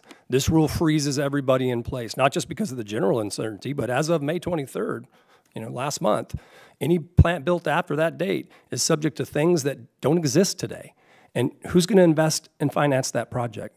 Right? And so it's a problem that we're not going to solve. And to the point of EPA modeling what coal plants are, it's not EPA's job to say whether a coal plant is going to retire. It's actually, under the Clean Air Act, the state's job. And EPA is running right through that stop sign and modeling a rule, predicting and something that's contrary to the data. And actually, the Clean Air Act contemplated that and told them, no, you're going to actually have to ask the state's opinion, and they have not. Mr. O'Laughlin, could you build upon that notion of potential investment in reliable baseload energy because of this rule? Yes, the rule I mean, there's been this choice between reasonable environmental regulation and reliable electricity. I agree we don't have to make that choice, but I would say this is not a reasonable environmental regulation. It's going to force unproven technologies onto plants, and operators like ourselves that have to answer to consumers are not going to invest in things that they can't reliably depend on to meet their needs and create further stranded costs above what's already been created by this rule. So it is going to cause us to not invest in our current facilities, and it's sort of shut off natural gas as an option because it's got the same problem of unproven technologies to try to replace our coal fleet. Thank you, and I yield back. Gentleman yields back. The chair now recognizes the gentlelady from New York, Ms. Clark, for 5 minutes. Thank you, Mr. Chairman, and I thank our ranking member Tonko. I thank our panelists for being here to testify for us today. And while I'm glad that this subcommittee is considering the importance of power plant emissions to ensure our constituents have clean air to breathe, I reject the premise of the hearing, that we cannot set our nation on a path to decarbonize the power sector without having reliable and low-cost electricity. The state of New York is a clear counterexample to the false Republican narrative. Our state passed the Climate Leadership and Community Protection Act of 2019 and is now well on its way to achieving 70% renewable energy by 2030 without significant reliability concerns. If Republicans were serious about their concerns with reliability, they would commit to working with Democrats to modernize our nation's transmission infrastructure, which would immediately improve reliability and resiliency against extreme weather events and lower energy costs. My first question is to Mr. Duffy. In your testimony, you called the EPA's current proposal a reasonable approach in line with the power sector's trends, but note that it should be strengthened. I agree with the assessment. I was disappointed to see the proposal lack action toward peaker power plants, which in New York represent more than 50 fossil fuel power plants. Many of these have been operating since the 1970s or earlier and have little or no pollution control equipment to reduce emissions and are located almost exclusively in environmentally overburdened communities of color. In what ways can this rule be strengthened, especially with regard to the nation's dirtiest power plants, and in ways to protect the most vulnerable communities from overlapping sources of pollution? Sure, thank you for that question. So there are two things that, it's early days in reviewing this big proposal, but there are two things that come to mind as far as strengthening it. One is, as you mentioned, the coverage of the existing gas plants. So EPA has proposed to cover those that are bigger than 300 megawatts and that are operating more than 50% of the time. That covers just 7% of the existing natural gas fleet, less than 30% of their CO2 emissions. The EPA has asked for comment on down to 150 megawatts and 40% capacity factors. That would move us up to 44% of all units, covering almost 80% of emissions. So there's a really big swing that can happen there, and we've been looking at that. The second is on timelines. It makes a lot of sense to have longer timelines for big pollution control technology, construction like CCS, but for things like fuels and efficiencies, we're looking at whether that can be done on a shorter time frame. Thank you. It's important that when policy prioritizes polluters over public health, it's our most vulnerable community members, seniors, pregnant women, children, who are hurt the most. Further handcuffing our economy to fossil fuels does nothing but trap our frontline communities in unhealthy environments, as communities of color are often the ones bearing a disproportionate share of the impacts from pollution and climate change. I mentioned earlier that New York has led the country in setting emissions reductions goals and making actionable plans to meet those goals. For example, New York's peaker rule is expected to retire over 1,600 megawatts of fossil fuel peaker power plants by 2025, setting the state on a path towards 70% renewable energy by 2030 and saving countless lives caused by environmental pollution. However, I know not every one of my colleagues is blessed to represent a state that has taken significant steps toward climate pollution reductions. Mr. Duffy, EPA's proposed rule included necessary flexibility to account for the different resources and meet states where they are. What flexibilities are available to states to comply with these standards, and does that flexibility account for the need for grid reliability and resiliency? Yes.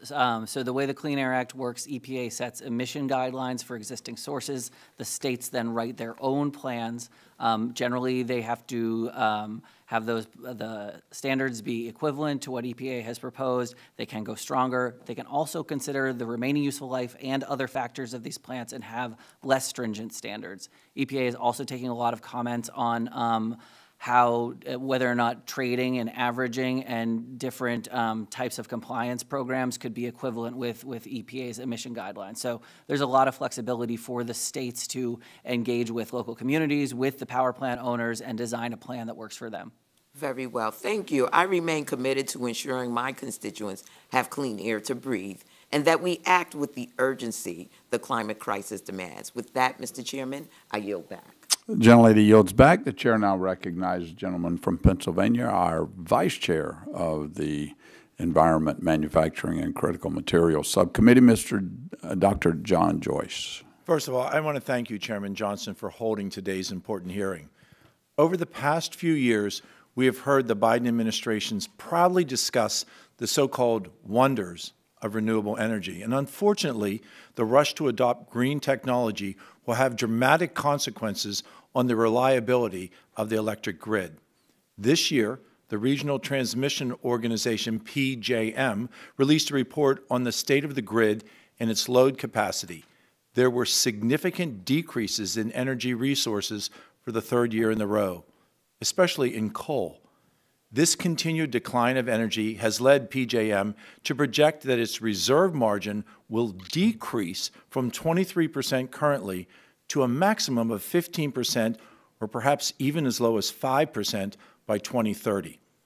Through my conversations with Pennsylvania utility companies, I know how close we came last Christmas Eve to rolling blackouts as the temperatures dropped to below 0 degrees Fahrenheit. I am deeply concerned that escalating EPA regulations will further push baseload power generation off the grid and close the critical power plants that are desperately needed for the energy that my constituents rely on summer, winter, fall, and spring. One example in my home state is the closure of Homer City Generation Facility. As the largest coal power plant in the state, losing its generating capacity will move my constituents one step closer to the rolling brownouts that Texas and California have experienced. It could not be clearer that the regulatory uncertainty created by the EPA is a large factor driving investment away from plants like these. Our nation has led the world in emissions reduction, and we can continue to do that through American innovation and American ingenuity. But we cannot afford to let government policies written with a misunderstanding of real world will put Americans at risk. My first question is for you, Mr. O'Loughlin. I'm concerned about how deployable some of the new power generation technology is in the short term. Has a power plant with carbon capture and storage or a power plant that is hydrogen co-fired to date been adequately demonstrated for 24/7 power generation and connected to the grid? Does that exist right now? It does not. We don't have any examples of those in the United States today. And as I said, the CCS projects that have been demonstrated to date have been at a much lesser reliability and at a lower quantity of flue gas that they've been able to treat. And I think there's been some disagreement about how reasonable this is and what the effect on reliability is. EPA has worked on this rule for 18 months. We now have 60 days to digest it and respond to it. And I guess I would suggest that EPA provide an adequate time for an independent review of the reliability impacts of this rule, because I think there's a lot to it, and I think that it's likely to have a very significant negative impact on reliability at coal plants and at natural gas plants. I share your concerns about that negative potential impact. Mr. Nasi, utilities have to make decisions in the next few years about the future of their generation fleets, and there's simply not enough time to prove and deploy the technology that EPA expects. For example, if a coal plant does not plan to retire, it must be running with carbon capture and storage at 90% by 2030. Similar decisions will be required for existing natural gas generations, as they are mandated to add carbon capture or hydrogen in similar time frames.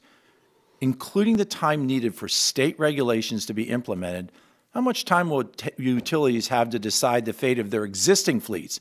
Is it 10 years? Is it 5 years? Is it 2 years? What can we expect? Well, thank you, Doctor. And on page 11 of my testimony, I put together a graphic because that is really the heart and soul. The reliability problem is that by the time the states get their 2 years, and they'll use every bit of that because they'll need it, we'll basically have 3 years to build this stuff. And every day at power plants, and I'm at their boards all the time, they're making capital decisions about, can I afford to keep on putting money into a plant? And they always evaluate, how much life do I have?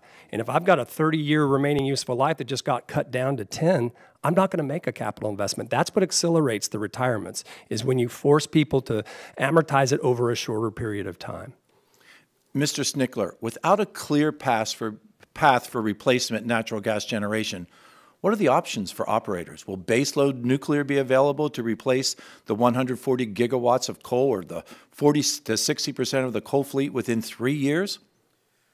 Well, given the experience of the nuclear fleet now, there's only one nuclear unit currently under construction in the United States, and that's in Georgia. So I don't think we're going to see a rapid expansion of nuclear resources that are capable of filling that gap. And unless there's a technology breakthrough that we're hoping for, but you can't plan your grid around hope, then we're not going to find ourselves in a spot where we have sufficient resources should those retirements occur. And so the technologies that are evolving and may work. Small modular reactors and carbon capture and hydrogen co-firing all are great on the drawing board, but they're not commercially available today. And if we want to meet those aggressive timelines, you have to have technology that can be deployable now. I think that you concluded with a great take-home message. We cannot build that just on hope. Thank you, Mr. Chairman, and I yield. Gentleman yields back. The chair now recognizes the gentleman from California, Mr. Ruiz, for 5 minutes. Thank you, Mr. Chairman. My home state of California has made serious efforts to move away from an addiction or dependence on fossil fuels as we look towards the future. The Inflation Reduction Act and the CHIPS and Science Act have made much-needed investments in domestic battery manufacturing and lithium recovery. This funding is essential to advancing renewable energy here at home. A smooth transition is needed to remove our grids from the dirty, climate-changing energy of the past and catapult us into the future of a new, reliable, and clean energy grid. This includes powering our homes and businesses with solar, wind, and battery storage, and all of the above. However, we cannot move forward at the expense of vulnerable or frontline communities. We cannot invest in production without enforcement of the Clean Air Act standard for healthy air quality. I believe we can advance our grid while keeping our air quality safe to breathe. The American Lung Association has given all 3 of the counties in my district a failing grade for air particle pollution, which has serious impacts on the health of my constituents. And as you know, I'm an emergency medicine physician and public health expert, and that's very important to me. That is why I am particularly passionate about supporting the EPA's congressionally granted authority to protect the public's health and the environment, including through pollution standards like the one we are discussing today. And as a physician, I have seen firsthand the connection between a person's health and the environment where they live and the very real effect of environmental injustices. Communities that face the biggest burdens are oftentimes marginalized, impoverished communities of color, and they have 10 years less life expectancy who live in high polluted, poor air quality communities than in other places that don't have the same pollution in their air. So it has real life health impacts in the communities. Mr. Duffy, how would the EPA's proposed rule reduce pollution from power plants? Sure. So this rule will significantly reduce pollution associated with especially the baseload plants, but will also control those that are running less often.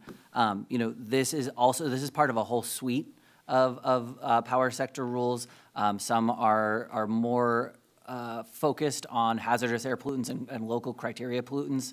This, of course, is focused on CO2. It will have co-benefits associated with that. And as you mentioned, the impacts of climate change are falling most heavily on those overburdened communities already. The other thing EPA is doing in this rulemaking is to ensure active community engagement when these state plans are written such that the concerns of local communities can be brought to bear when power plants and states are considering how to move forward. Well, according to the American Lung Association's 2023 report card, my congressional district ranks as one of the worst for air pollution in the country. From a large volume of transportation, warehouse development, and air particulate matter from saline mineral dust in the Salton Sea region, the communities in my district suffer from a high rate of asthma and other respiratory health complications.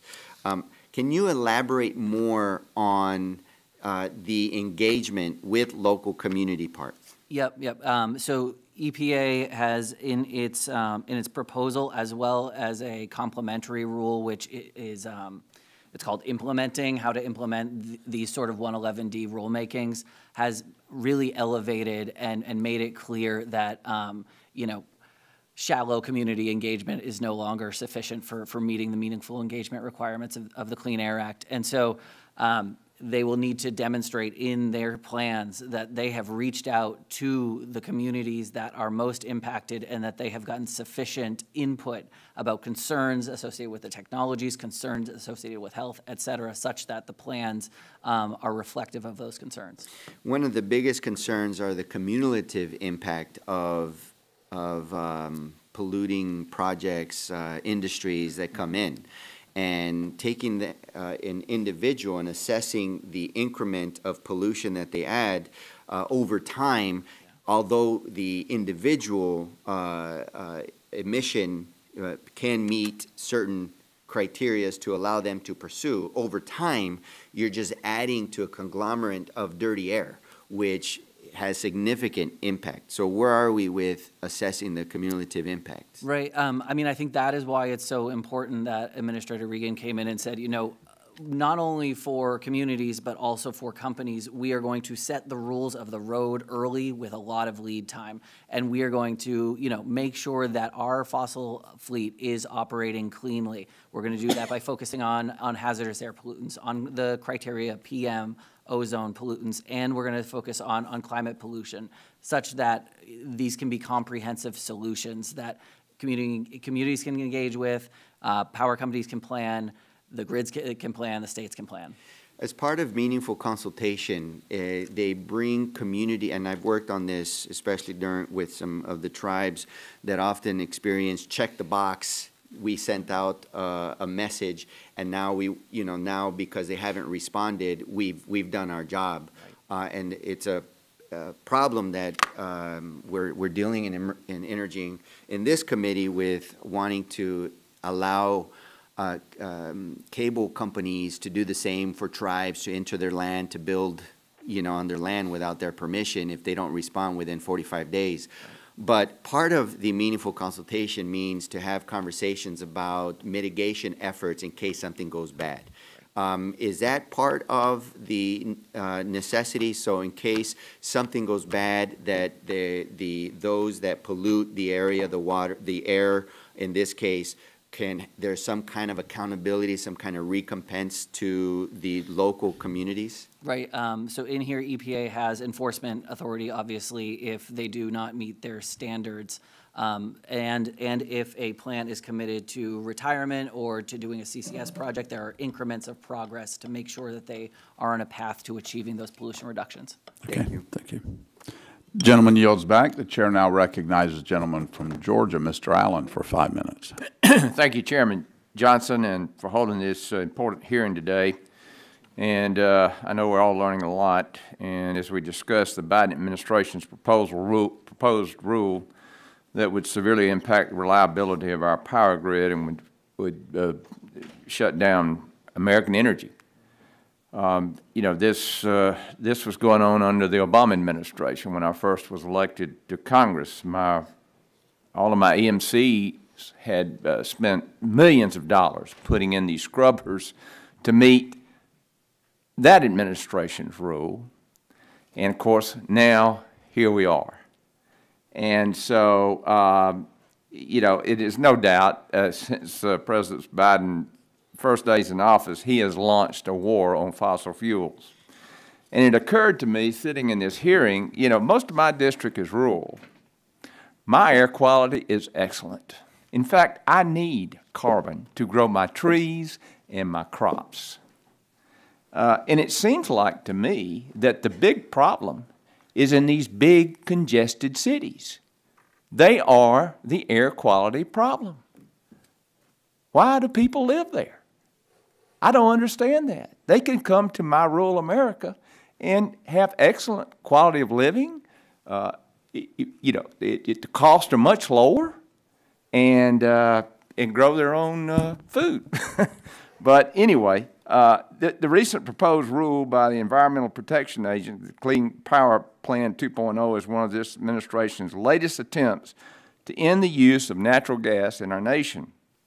We've heard today how detrimental this would be to the reliability of our grid.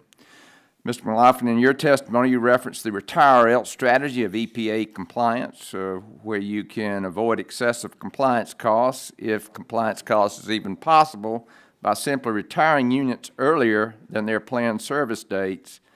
That's a serious issue of reliability.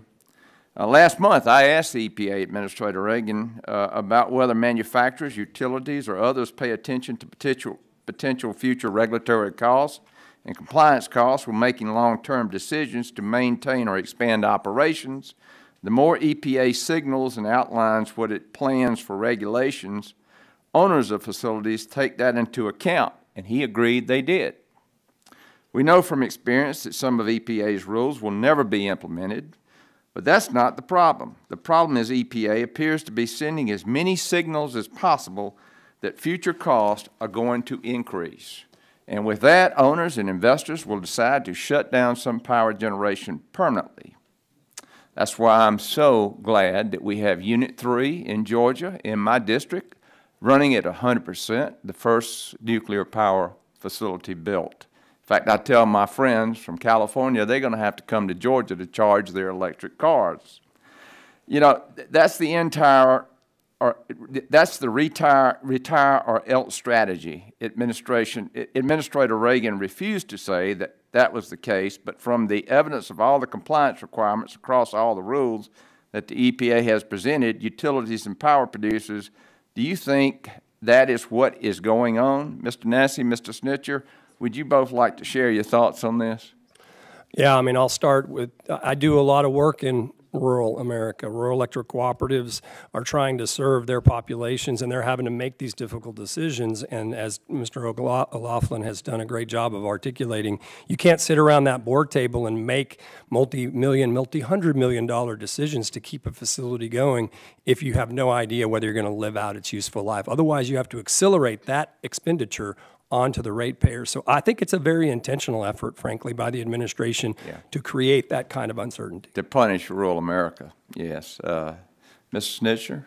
I think one of the challenges that you bump into is also that not every resource is the same, and that utilities have a different business model than independent power producers do. And we don't have captive customers on which we can rely to recover those costs over any period of time. And so when a rule has additional costs or expenses that are going to be incurred on the part of the shareholders or the investors, then business decisions have to be made about whether you're going to continue to operate that, whether you're going to continue to make investments to prolong its life, or you make the business decision to say it's more cost effective to retire it. I mean, is this a responsible use of EPA's Clean Air Act authorities, Mr. Snitchler? I won't opine as to whether it's a appropriate or reasonable use. We find ourselves in the position of having to comply with whatever the rules are. And the challenge I think we find with this rule is that unlike the last Clean Power Plan proposal under the Obama administration, there isn't a coal fleet that can retire and a natural gas fleet that will be able to support the system. If this rule is implemented and it has a negative effect on natural gas resources, we don't have sufficient wind, solar, and nuclear to power the country. Thank you so much for your time and your expertise. I yield back. Thank you, Mr. Allen. Next up is Mr. Peters from California. Thank you, Mr. Chairman. I guess I've been around here a while now. When I first came in, the argument the industry was making was for clean coal, and the environmentalists were very skeptical of carbon capture. Today, the administration is asking for clean coal, and the environmentalists like carbon capture. And in fact, carbon capture and sequestration is a clean energy technology that's supported by Republicans and Democrats, and now a diverse group of industries. In 2020, I was proud to co-author the Use It Act with my Republican colleague from West Virginia, California and West Virginia working together, Dave McKinley. That passed in the spending bill. In 2021, the Bipartisan Infrastructure Investment and Jobs Act provided $12 billion in new investments for CCS. And the Inflation Reduction Act made the strongest investment in CCS to date by increasing the existing CCS tax credit to $85 per ton. As I said, environmentalists had been very skeptical of this, and now we're trying to offer it, and it's getting resistance. So despite major technological advancements and broad support for CCS, my colleagues apparently are choosing to undermine the technology today. But to be very clear, CCS will be a cost-effective approach to complying with the proposed EPA power plant standards. And the proposed rule is a reasonable, flexible approach to reducing climate pollution while maintaining an affordable and reliable electric grid.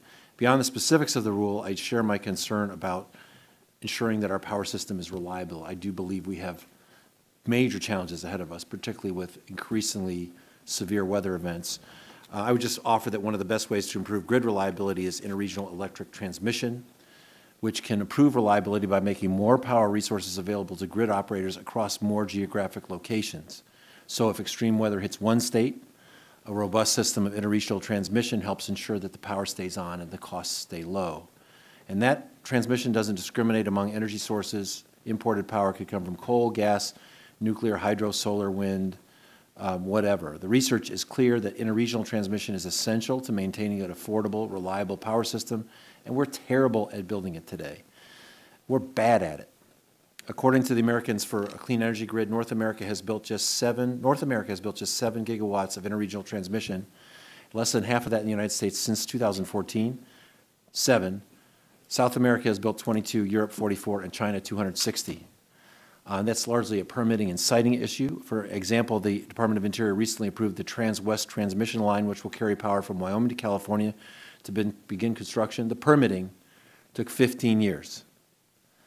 So I invite my colleagues on the other side to work with us to advance bipartisan transmission policies for reliability, for better costs for consumers, and for a stable grid. So back to this rule. The Intergovernmental Panel on Climate Change found that carbon capture and sequestration, or CCS, will be an essential technology to reach our climate goals by mid-century. Mr. Duffy, can you elaborate on the role that CCS will play in a decarbonized energy system? Sure. So this is more broadly, the leading climate experts, economists, energy systems experts say that carbon capture and sequestration is an essential tool needed to cut carbon pollution and address climate change. International Energy Agency has reached the exact same conclusion, calling it impossible to meet our goals without CCS. Do you agree with EPA's determination that CCS should be considered a best system of emission reductions under their proposed rule? I do. As I've said, it's a technology forcing, forward-looking statute, and there's sufficient evidence that the technology is available to be deployed. Yeah, I don't begrudge or in any way the industry's skepticism or their statement of a difficulty of complying, but I just wanted you to touch on the research defending CCS as a cost-effective emissions control technology. Can you comment on that for me? Sure. So DOE and NETL have recently released studies on the costs of CCS. Those are the costs that EPA uses in this rulemaking. Their cost estimate for 90% CCS, including transport and storage and considering 45Q, is $11 a ton for existing gas plants. You're up $22 a ton for existing coal plants and up $15 a ton for new gas plants. Now, that's the low end and assumes a high capacity factor, but EPA undertook a conservative approach, still found it well within the line of comparable pollution controls like scrubbers. And I'll just conclude by saying, again, to my colleagues, I'm happy to talk about reliability. I do think we face real challenges. I just want that, that conversation to include transmission as a focus. And with that, Mr. Chairman, I yield back. Thank you, Mr. Peters. Next is me. Next in line. Welcome to the two Ohio boys. This is like old times, isn't it? Thank you all for being here, not only the Ohioans, but my first question is for Mr. Laughlin. And I'd like to follow up on a point that Mr. Carter raised earlier. Regardless of future actions or issues that may arise with litigation down the road, how does the EPA's latest carbon proposal impact the planning and investments for your members in Ohio today and the near future? Yeah, thank you, Congressman. It clearly creates a stranded cost risk for us today and also going into the future. It also creates a reliability risk as the time frame that's been laid out is not something that we can meet. And I think we've looked at other studies. We've been watching carbon capture technology for some time. It's at least 7 to 10 years to put a system into place on a commercial basis if it would work, which is unclear to us at this time. And the rule requires it by 2030, and there's just no way we can make that. So we're not able to invest in something that can't be on time, and we don't know what the cost will be because ultimately we're accountable to our consumers for recovery of that cost, and that's just not a wise use of their funds. And it's going to have a reliability impact because it's going to force, if it's enacted as proposed, it's going to force the retirement of several units like ours that right now provide the backbone of a reliable electric system. Okay, thank you. Continuing, Mr. Laughlin, as you know, the PJM report that came out a few months ago shows that 40 gigawatts of existing generation in the region are at risk of retirement by 2030, which you somewhat just explained there. Do you think renewables can make up for more retirements that will be forced because of this policy? Well, I don't, and more importantly, I think PJM does not, and I also think NERC and pretty much anybody else that's looked at it has realized that we're not going to be able to site and build that much and interconnect that much in that time frame, and also that it doesn't provide the same reliability services that the existing baseload fleet provides, and because of its intermittent nature. And so I think, again, I would say it'd be a great idea for EPA to allow some independent analysis of the reliability impacts, so that you can hear differing views on it. But why not take a little bit of time and let the independent authorities like PJM, like NERC, go ahead and study it and tell us what they think, because that prediction they made was even prior to this rule being issued. So, and I think it's hard to see that it wouldn't have a further negative impact on reliability. Speaking for Ohio, in terms of potential rate increases, blackouts, or general reliability concerns, is that all part of it too? It sure is. You know, so I was here a couple months ago. Last Christmas Eve, we were very close to having rolling blackouts. We had mandatory conservation requests, and we've retired 5,000 megawatts within PJM just since December. And so we are at a tipping point on reliability today in Ohio. And we've retired, we used to have 21 coal-fired power plants in 2009 operating in Ohio. Today we have 4. We've lost about 15,000 megawatts of capacity. About half of that's been replaced with other sources. And we continue to see this having a further negative effect. Thank you. Mr. Snitchler, as you know, I recently introduced the Grid Reliability and Resiliency Improvement Acts, which would require NERC, in consultation with FERC, the Department of Energy, and RTOs and ISOs to issue a report every 2 years addressing long-term reliability concerns with the electric grid. The GRIM PJM report that we've discussed came out months before the EPA's tailpipe emissions proposal and this Clean Power Plan 2.0. So the EPA is actively increasing demand while forcing retirements and taking resources offline. Do you think it would be a good policy for the agencies responsible for ensuring grid reliability and the operators of the bulk power system report back to us on potential issues and threatened grid reliability? It would seem to me that having the people who are most closely aligned and responsible for reliability ought to be the ones who are advising members of Congress about what the situation is on the ground. And so we would strongly support that type of information being provided by dispassionate third parties that allow you to make wise policy choices instead of having aspirational goals get ahead of operational realities. Follow up with that. And in the same vein, we know the EPA is issuing these proposals without providing detailed information on how they will impact reliability. That's a concern I raised with Administrator Regan a few weeks ago before this subcommittee. Do you think it would make sense for NERC to provide an independent assessment before EPA rules affecting the power sector are finalized and go into effect? I think it would be helpful to have all of the information. NERC has been providing updates for years and warnings for at least the last 4 or 5 years about reliability concerns that it sees. So their involvement and engagement in rulemaking to at least have an eyes wide open approach seems like that would be an informed way for rulemakings to proceed. Okay. Thank you all very much for your question. I yield back my time, and I yield now to the gentlelady from California, Ms. Barragan. Thank you, Mr. Chairman.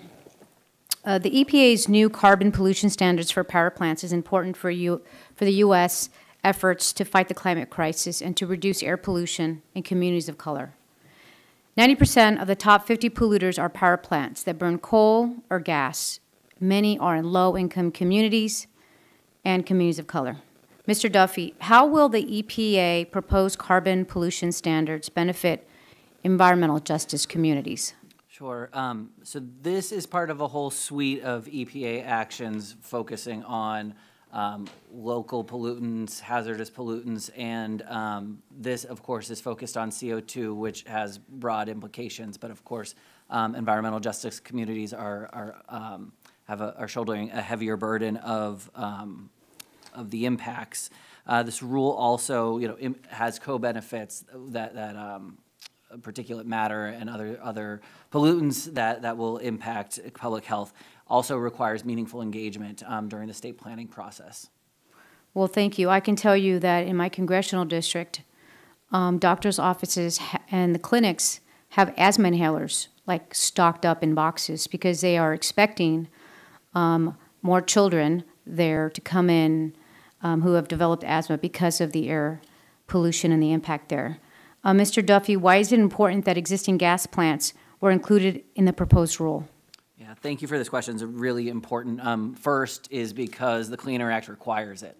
EPA sets standards for new gas plants in 2015. That triggers a responsibility to set standards for the existing gas fleet. Second, in 2022, the gas fleet emitted 661 million metric tons of CO2. That's 43% of total sector CO2 emissions.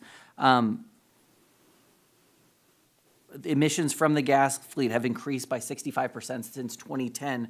And third, not covering the existing gas fleet is kind of robbing Peter to pay Paul. You end up just leaking all of the emissions from, from coal and the other sectors that are regulated, and the existing gas fleet will just run more, and that's unacceptable when there is a pollution control that is cost reasonable and available.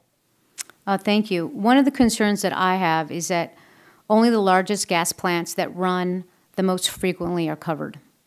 However, smaller gas plants that mainly run during the hottest summer months can cause unhealthy air in frontline communities. How important is it for our climate and environmental justice efforts for the EPA to strengthen the rule to cover more gas power plants? Very important, and we are looking at that and will likely be advocating for expanded coverage. Right now, EPA is proposing to cover 7% of the natural gas units.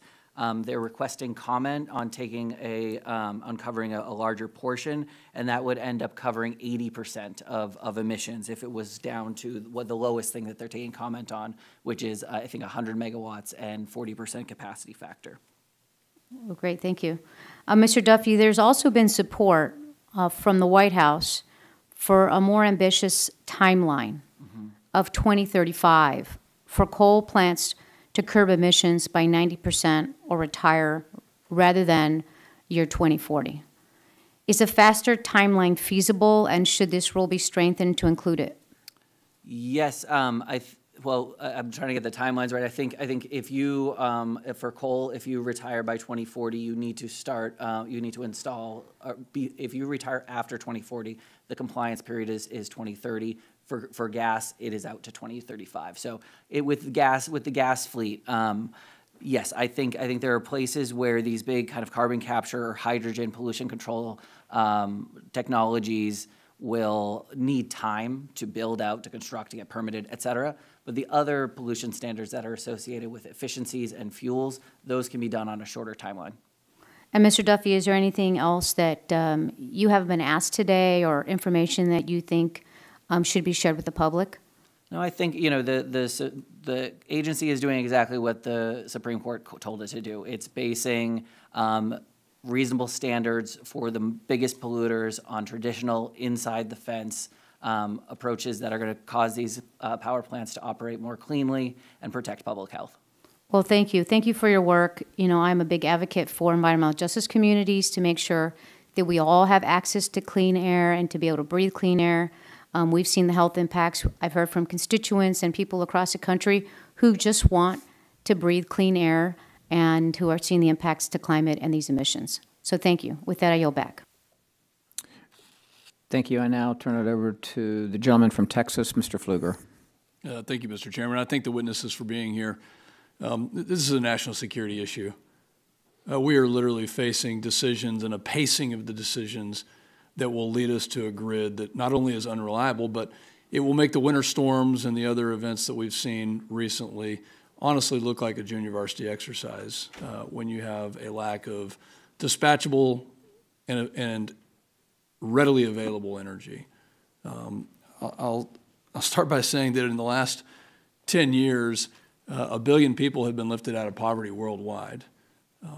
And that has happened because we have affordable, reliable energy that is able to get to places like sub-Saharan Africa, the Indian subcontinent, other places in the world that have never had energy before. So the fact that we are literally facing rule after rule after rule from unelected bureaucrats who are not cooperating, communicating, or consulting with industry, with communities, with Congress, is unbelievable. Our current baseload, annual baseload, demands about 4 trillion kilowatt hours per year. And so My question, I'll start with Mr. Nasi. I really enjoyed your testimony and all of you. Does the EPA or the Department of Energy have a plan for providing baseload power when you look at what they're trying to do with this latest rule? Well, I mean, first and foremost, it's EPA's statutory obligation to evaluate those impacts, but not to do so in a silo. And that is one of the fundamental things that I think you've heard many of us say, is that this thing needs to be rebooted with real consultation, not just with NERC, FERC, but also with the regional transmission organizations and ultimately those who have the sovereign power over the grids, the states. It is the exclusion of the states that is the biggest problem to me as a practitioner, because we're the ones who actually are on the ground keeping the grid alive. As you know, we both experienced Winter Storm Uri. So it's a problem, and so they need to start over, and frankly, before they do a rule, they should evaluate what's possible, not try to rationalize how we might get out of it after they've already cooked the rule. Do you think that they have a plan? And have they done the math? They have models, and I've already said their models explicitly contradict the data and the actual real-world expectations of power plant operators. And it's not the first time. We try to work with EPA to improve their models. I think there's a lot of well-intentioned people at EPA, but the fact is that this rule has a model that doesn't measure up to reality. Mr. O'Loughlin, thank you for that. Mr. O'Loughlin, do you think that the EPA has done the math on what is going to be required supply-wise to meet demand? Well, they've done some modeling, and I would just suggest that they take the time and go ahead and let the independent reliability experts, the ISOs like PJM, NERC, go ahead and do an independent reliability assessment, and let's just see what an independent view of that looks like. A couple weeks ago, we had Secretary of Energy before this committee, the full committee, and I asked her what the demand would grow to if the 2032 EV mandate took place. And I quote, "It would double." Do we have the ability to service a doubling of electricity demand with this EPA rule, Mr. O'Loughlin? Yeah, we are strained today. We don't. This is not going to enable the baseload capacity that we're going to need to meet greater demand. And oh, by the way, you know, carbon capture requires about 25% of the output of a power plant to operate. Hydrogen is electrolysis. Green hydrogen is a very electric-intensive activity. So those would be further demands on the electric system that we would see placed through this rule. Why are companies shutting down their carbon capture plants, carbon capture, features of production plants right now? Yeah, well, I'm not intimately familiar, but I do understand that the two that have been operating in North America are largely have been providing for enhanced oil recovery as part of their economic stream, which is unclear that this rule would even allow for that, which we haven't really talked much about, but it also requires storage of carbon dioxide, which is something that is definitely unproven at the scale that is being requested here. And I think that's the reason. And Mr. Chairman, I'd like to submit for the record a letter from the Texas General Land Office to the EPA highlighting Dr. Buckingham's extreme concern with the EPA's implementation of this Clean Power Plant 2.0. Without objection, so ordered. I just spoke with the CEO, one of your colleagues, Mr. O'Loughlin, just a few minutes ago outside, and I think the answer to this question of why carbon capture is not working is because it's not financially sustainable. It doesn't work. Without the funds and the subsidies, it doesn't work. In fact, the only carbon pollution that I think is dangerous at this point in time is that which fills the halls of Congress with the hot air that comes out and doesn't actually look at the financial and economic impacts to our country. So I appreciate everyone's testimony today. We have to do the math, and if Secretary Granholm is right and energy demand is going to double, then this is a terrible plan that we would be we would not suit our constituents well by not pushing back on it. With that, Mr. Chairman, I yield back. Gentleman yields back. The chair now recognizes the gentleman from Idaho, Mr. Fulcher, for 5 minutes. Thank you, Mr. Chairman. And to the panel, thank you for your flexibility. As you probably know, we've got dueling committees today. And so what I ask may be a rerun. And so for that, I'll ask forgiveness in advance. But Mr. O'Loughlin, I just caught the tail end of your comments on this last go-around here. And given this clean power plan, can electric generating units realistically and economically achieve this Biden administration goal? and the timeline, given this new set of rules? Yeah, well, my understanding of the timeline is the answer is no to that on the timeline. I think it's unclear and undemonstrated whether carbon capture will be able to provide the level that's being requested, but what we have today has not been demonstrated.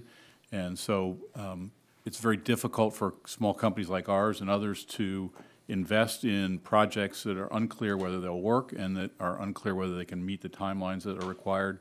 It's unclear whether they can meet the standards that are required even if they do work. So it makes it something that we can't, in good faith, spend our member consumers' money on. Just as follow-up that, do you know if how many coal-fired plants, how many natural gas-fired plants will be forced to retire as a function? Yeah, I don't know the answer to that. I know EPA has modeled some things, but I would expect it would be nearly all the coal-fired power plants would have to retire in this country if this rule is implemented. There are a few that have already begun working on carbon capture projects that might have a chance of at least trying to put those in service, but most of the industry can't possibly meet this timeline for coal plants. Natural gas has a little bit longer, so it's a little less clear to me whether they'll be able to do it. But I think the bigger question is whether they'll be willing to invest the money in this unproven technology. Thank you for that. Mr. Nasi, I'm going to direct this to you. I know you've got some legal background, but if there's someone else on the panel that wants to take a crack at it, I'm perfectly fine with that too. Permitting seems to be such a significant issue. I can tell you in my state, whether it be power plants or any kind of a project, you name it, the permitting always is an issue. Do you think, given the what you understand about this new set of rules, will electric companies be able to build and obtain the permits for CCS hydrogen infrastructure that's required moving forward? Yeah, I mean, as a practitioner in the space, there's no possibility that we will be able to permit the scale of pipeline infrastructure necessary to actually transport CO2 to storage facilities across the entire fleet or even a significant component of it. And you know, the congressman from California raised the point about permitting and how it takes 15 years to do a transmission line. Welcome to pipeline construction. We know they're not exactly non-controversial. Rural America is, I think, correctly got rights to actually stand up against condemnation when it doesn't make sense. And so projects are hard and they take a long time. We don't mandate technology requirements based on the hope that all that's going to work out and we're going to do it 3 times faster than we ever have. That's just not the way the Clean Air Act works. Yeah, thank you for that. I've got a minute left. Mr. Duffy, Mr. Snitchler, if either of you would like to comment on that, you're certainly welcome in the minute I've got left.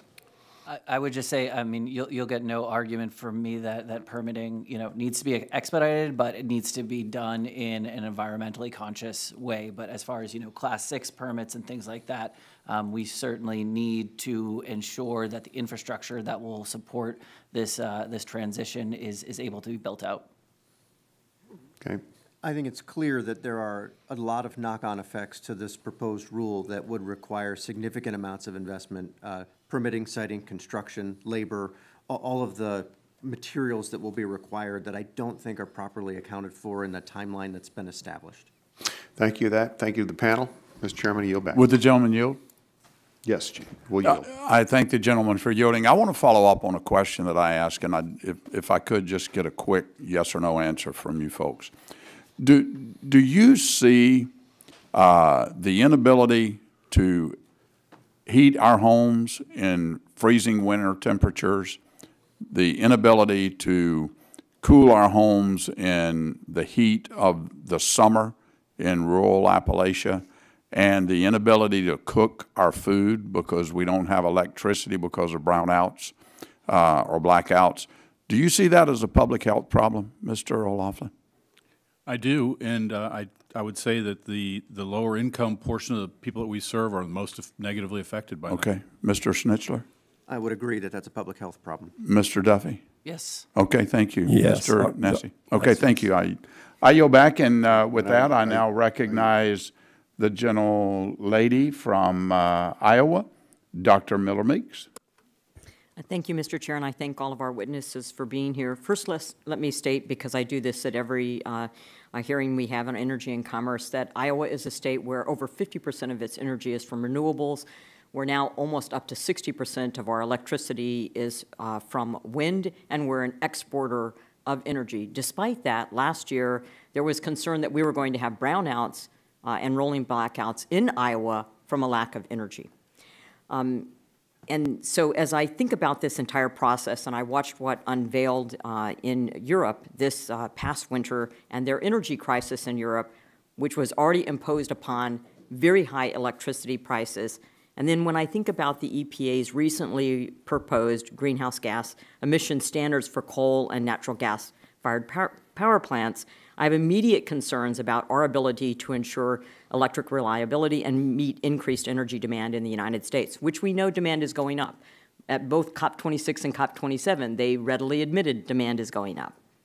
And I also think about the consequences of power shortages. Of course, it varies by region, but there are several days, if not months of the year, that heating and cooling Americans' homes is not a luxury, but a necessity. In fact, a 2012 study showed that the installation of air conditioning in American homes is the reason why the chances of dying on an extremely hot day fell 80% over the past half century. In a previous hearing at the Energy Subcommittee, I spoke about the lives lost globally each year from heat and cold. Lancet and Wall Street Journal articles in 2021 indicated exposure to hot or cold temperatures is associated with over 5 million premature deaths globally each year. Heat death is responsible for about 1% of global fatality, 600,000, but cold kills 8 times as many people, 4.5 million annually. A 2019 study from the National Bureau of Economic Research estimates that by driving down gas prices, the fracking revolution saved more than 11,000 American lives annually since 2010. Natural gas, targeted by the EPA's proposed rule, provided 40% of the electricity nationally in 2022, and as we've already heard, Secretary Granholm estimated that the demand for electricity would double with the emission standards yielding to electric vehicles. If the U.S. does not have the energy to make up what the EPA proposes to take offline with this rule, it will cost lives, not just harm the economy. It's not pie in the sky. It's always puzzling to me as a doctor that, Mr. Duffy, do you think our air is cleaner than it was 15 years ago? Yes. So our air is vastly cleaner than it was 15 years ago, but yet my colleagues on the other side of the aisle want to continually allude to increasing asthma rates, and it's puzzled me. We're saving lives because of air conditioning and heating, because we have affordable, reliable electricity, but yet we have cleaner air and asthma is going up. Maybe we did the wrong thing in the EPA. Mr. O'Loughlin, the North American Electric Reliability Corporation, NERC, and RTOs like PJM have warned that energy availability and electric reliability in the United States are already at risk as of today. EPA's proposed ruling would place further restrictions on power plants that would force early closures of key baseload energy facilities. Looking to the future, McKinsey's estimated that electricity demand is expected to triple by 2050. How will the United States be able to meet the significant increase in demand if EPA's regulations are finalized? Well, that's a great question. I wish I had a great answer for you because I'm not really sure how we will be able to meet increased demand with diminished electric supply. Does anyone know what the carbon emissions are from the mining of lithium, cobalt, rare earth elements that go into a solar panel, or the steel for manufacturing for wind turbines, or the petroleum that goes into wind turbines for or the disposal of those said units when their life expectancy is expired? Do we know the carbon emissions? Mr. Duffy, do you know the carbon emissions? I know that there's no silver bullet and that all of these. So you've taken that into the account at the EPA? EPA's job is to look at these power plants and determine the best system of pollution control for those power plants. So you don't care about the pollution control of other sources of energy? We certainly do, but what we're talking about today is the rule at issue Thank here. you. And Mr. Snitchler, how will the closure of natural gas production affect our carbon emissions? Natural gas has led to the largest reduction in emissions in U.S. history. Since 2005, restructured regions around the country have had emissions drop by north of 35%. So we're actually going in the wrong direction if we try to eliminate natural gas, which has been the largest driver of reduced emissions. Thank you very much. Mr. Chair, I yield back my time. Gentlelady yields back. The chair now recognizes the gentleman from California, Mr. Obernolte, for 5 minutes. Well, thank you very much, Mr. Chairman. Thank you to our witnesses. This is a very important hearing on a very important topic. Mr. O'Loughlin, thanks for your testimony. I would like to kind of narrow down exactly what we mean when we talk about the fact that electricity prices would increase should this rule be implemented. Can you tell us what your average current customer pays for a kilowatt hour of electricity and how much that would go up should this rule become law? Yeah, our average price today in Ohio for electricity in a rural cooperative is between 13 and 14 cents a kilowatt hour, which is pretty close to the national average. And most of that, about 2/3 of that cost, is made up of the cost of production of generating that electricity. I wish I could tell you how much our cost would increase if we had to implement this rule, but unfortunately I'm unable to estimate that because I'm not really sure what we're going to do to replace our electricity and what the market conditions for electricity will likely be if we have a shortage, other than I know it'll be considerably higher than it is today. We would replace some with some renewables at a somewhat higher cost, and we would be forced to close our plants and have stranded assets, which we would need to continue to recover for the next 10 or 12 years from our member consumers, and then we would be purchasing electricity to make up the difference in a constrained market, which I expect would be significantly higher than today's market prices.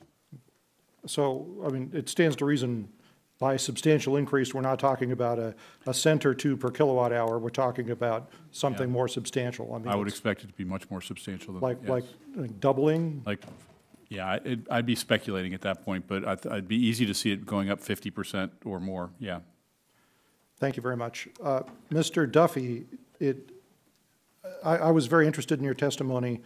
And by the way, thank you for being here. It's not easy to be the opposition witness, I know. I appreciate that. You used a couple of terms, multiple times used the words affordable and cost reasonable. Mm-hmm. So is a 50% increase in the cost of energy, is that affordable and cost reasonable? I don't know about that, but I do know what EPA did estimate as the electricity price increases. The Inflation Reduction Act reduces electricity prices 4%.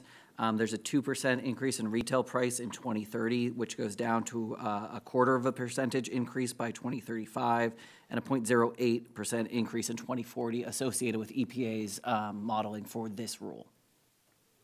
I'm sorry, you lost me there. The EPA believes that their rule would decrease the cost of electricity? No, this is a 2% increase. I was saying the Inflation Reduction Act in and of itself. Sure. Well, we're talking about this proposed rule, you know, in isolation. Yes. So in isolation, 2% increase in retail price 2030, a less than 0.25% increase in 2035, and 0.08% in 2040. The benefits of this rule outweigh the cost 701. Okay, but Mr. O'Loughlin, who is the expert, because he runs a co-op that does energy generation, just testified that it's going to increase costs 50% for his customers. Is that wrong? I don't have the background information to know if that's wrong or right. All I can go by is what EPA has modeled here. Okay, I'm sure he's being forthright, but I don't know the background. I'm just saying that there's a huge disparity between the EPA saying, a 2% cost increase and system operators saying a 50% cost increase. Okay, well, let me just, in the time I've got, illustrate something that is very poignant for the people that I represent. I represent a lot of folks that are on a fixed income, they're retired, they struggle to pay their bills. In my hometown, I wish, Mr. Laughlin, that I lived in your service area because my local electric provider just submitted a rate case to the California Public Utility Commission asking for base electric rates to be increased over 40 cents a kilowatt hour. Every time those rates go up, more and more of the folks that I represent get driven into poverty. There was a study that just occurred a couple of months ago said that over 1/3 of Americans have had to choose between paying an energy bill and paying for other household goods in the last year. That should be meaningful to everybody. So we are all protectors of our environment. We want to be good stewards of our planet. We have to balance the requirement to do that with also the requirement to provide basic necessities to the people that live here. And it's going to be a balance. It can't be all of one or the other. And my problem with this proposed rule, an increase of 50% does not seem affordable or cost reasonable to me. And so I really think it needs to be rethought and reexamined. But I want to thank you very much for your testimony. Mr. Chairman, I yield back. Gentleman yields back. And seeing there are no further members wishing to ask questions, I'd like to thank once again all of our witnesses for being here today. I ask unanimous consent to insert in the record the documents included on the staff hearing documents list. Without objection, that will be the order. Pursuant to committee rules, I'll remind members that they have 10 business days to submit additional questions for the record, and I ask that witnesses submit their response within 10 business days upon receipt of the questions. Without objection, the subcommittee is adjourned.